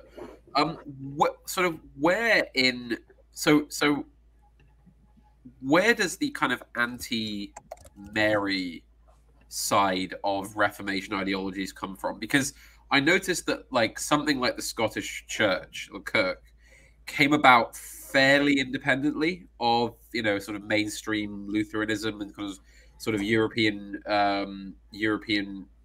Reformationist movements, but they all have this common repudiation of the Virgin Mary in some way. Even if it's not a total repudiation, there's still a repudiation of kind of Marianism as such. But why was that such a common element to all the Reformationists all over the place? It ties back in with the whole, the whole deal about images and veneration and all this stuff. The Reformation and the Calvinist strain of it particularly takes strenuous issue with the declaration of the, I believe, Second Nicene Council, where they say that anyone who does not hold the veneration of images to be an apostolic doctrine, let him be anathema. You know, the reformers take enormous issue with that, and the particularity of Mary is because the Marian devotion was like not quite like everything, but it was a huge linchpin of this idea of icons and venerations and such. And I mean, from Knox or Calvin's perspective, what you're doing is giving to someone else things that belong only to Christ, and would object very strongly to that. And then there is a sort of Reformed Lutheran divide here, because the Lutherans, for like the first few generations of it existing, especially after Luther dies, there was no coherent doctrine on this. There's a lot of people that say that Luther held to a few Marian dogmas, obviously not the intercession and all this other stuff that was mentioned in the Augsburg Confession, but things like the perpetual virginity and things along those lines. I believe, I think the story is that Luther held it to his death, and then, you know, some of his contemporaries held the opposite view, and there's still no formal declaration today. So there is just because of where the two different Protestant branches focus on their theology, you get the split regarding Mary. So That's why the Lutherans tend to look much more Catholic when they talk about Mary with all the different titles and all the different theological significances, because there is no absolute prohibition on icons and images, as you at least in the not in the understanding that you see with the Reformed Christians. So so there is a split there. Thank you very much for clearing that up. It's just something that occurs to me quite late on. So, and one last thing, we have Cringe Walker here for $2 saying check my Twitter DMs for an example. And I don't know how well this is going to show on stream. I will at least attempt so that we can say I tried. We have him going around to various different subversive figures, telling them, say Christ is Lord, and they all reply, nope, no, and no. So, impossible to see here, but in various ones of these, he goes to like someone posted in the world full of Florida, B, Massachusetts. He basically says, say that Christ is Lord, and they reply, no. Someone replies in all caps, nope. So, seems like a very good witch test in the modern day, if I'm to be perfectly honest. Yeah. So, with that being said, we've now got our new witch test for the modern era. We now know the background of the Scottish Reformation, and the stage is set for us to start discussing its effects on the wider world, and carry out witch tests, just as our ancestors would have been proud of us to do. So, with that being said, thank you all for joining me, and I will hopefully see you all very soon. Good afternoon, fellas. Goodbye, everybody. Have a good day, everyone.